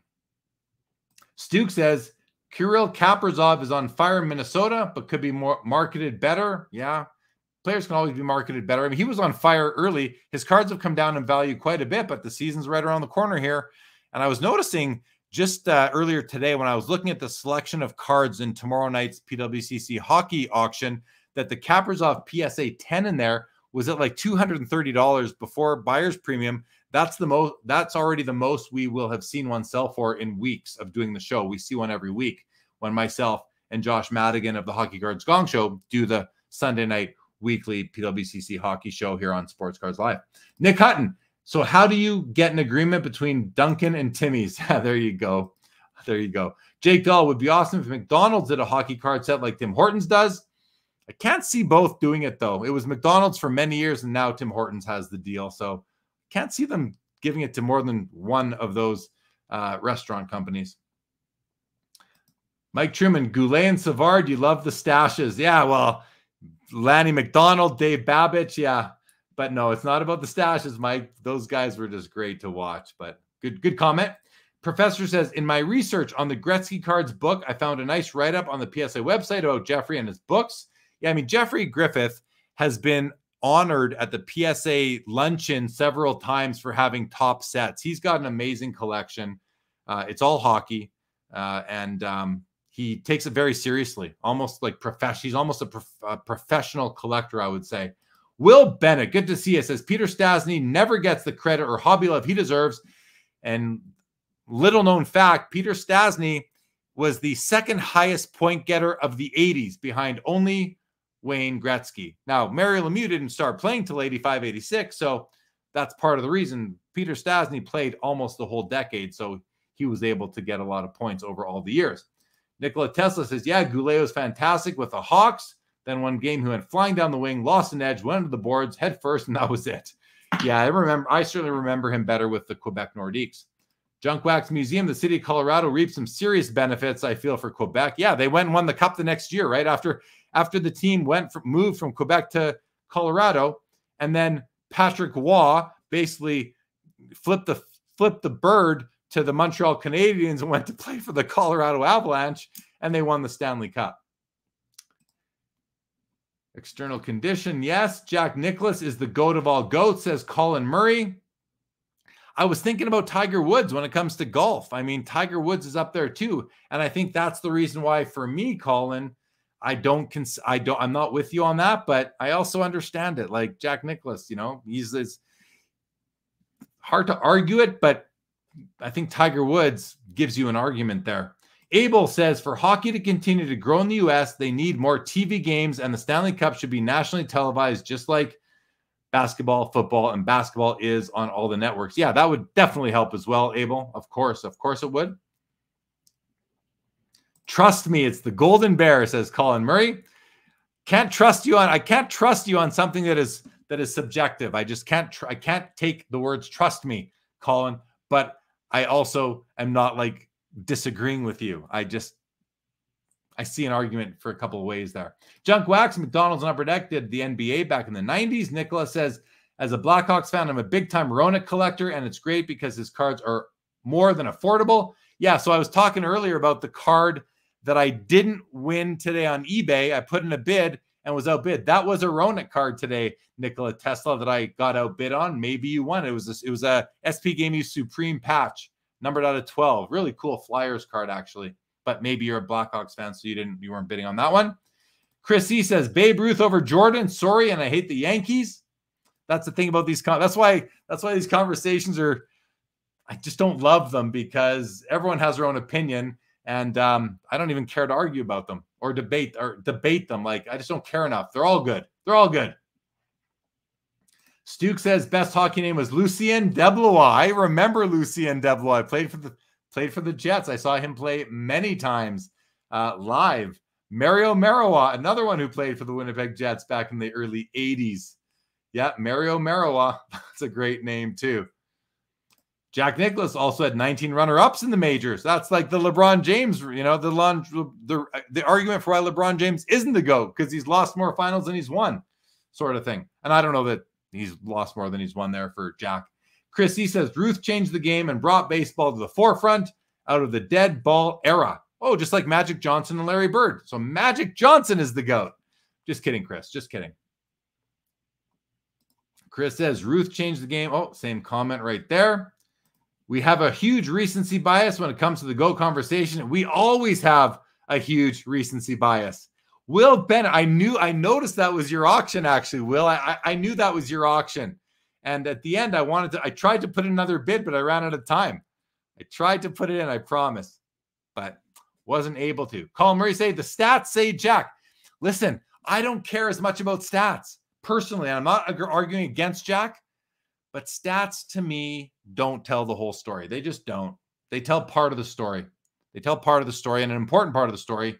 But to me, stats are not the only thing to look at when deciding who the GOAT is. I think there's more to it than just that, personally. All right, guys, I'm at the bottom of the comments.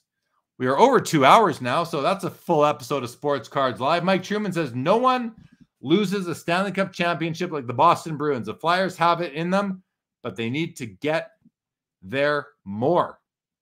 Stuke says, Trent Tucker, Michael Jordan's teammate, this morning on the radio said Magic Johnson was the best player ever.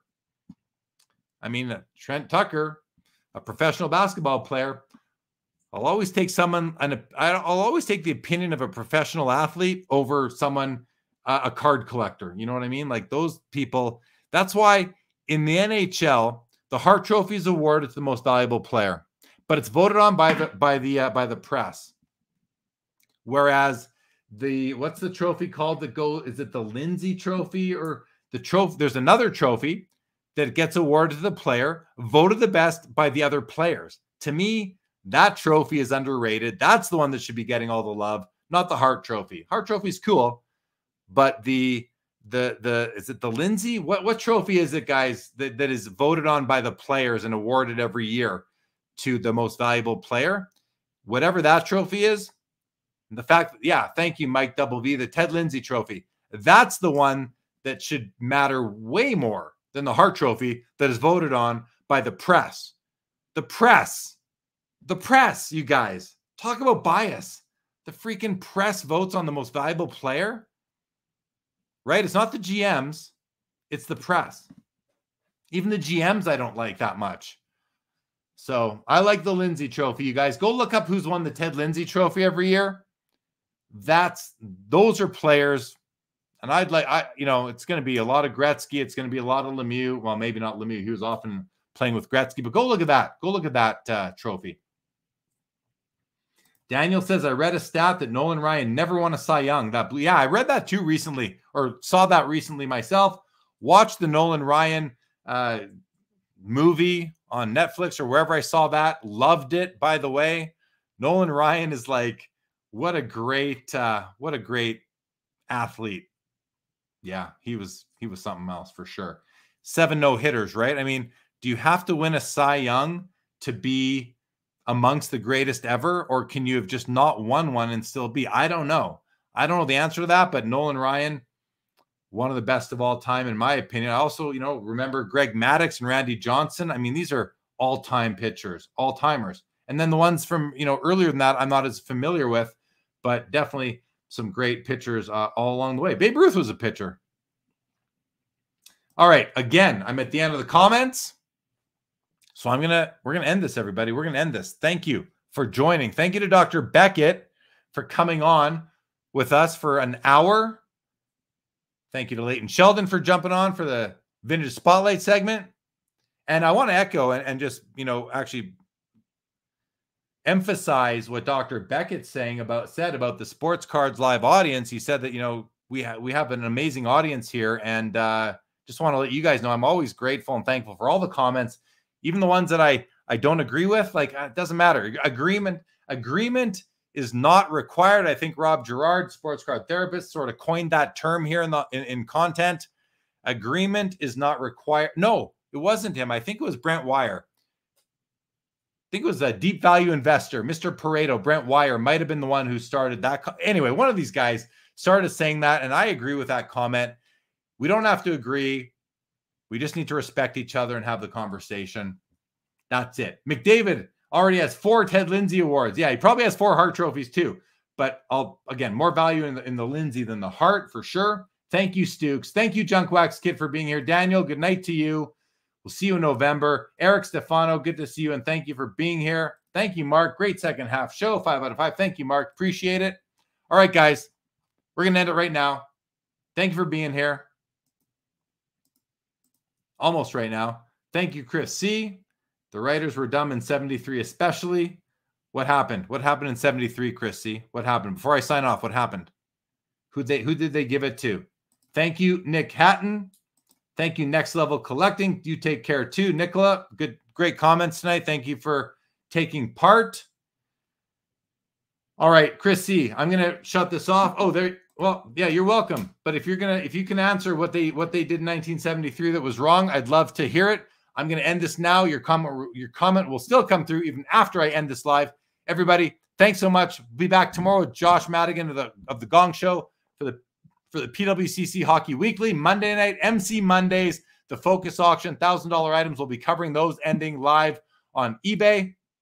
And next Saturday on the show, our guest is Mike Baker of Mike Baker Authenticated MBA. Those little gold, silver, and maybe black stickers that he puts on grading company slabs to indicate eye appeal quality. So he'll be on. We're going to talk all about that. Thank you, everybody, for joining. I know I've been trying to wrap this up for like 5-10 minutes already, but this is the final one. This episode of Sports Cards Live is now over. Thank you, everybody. Have a great rest of your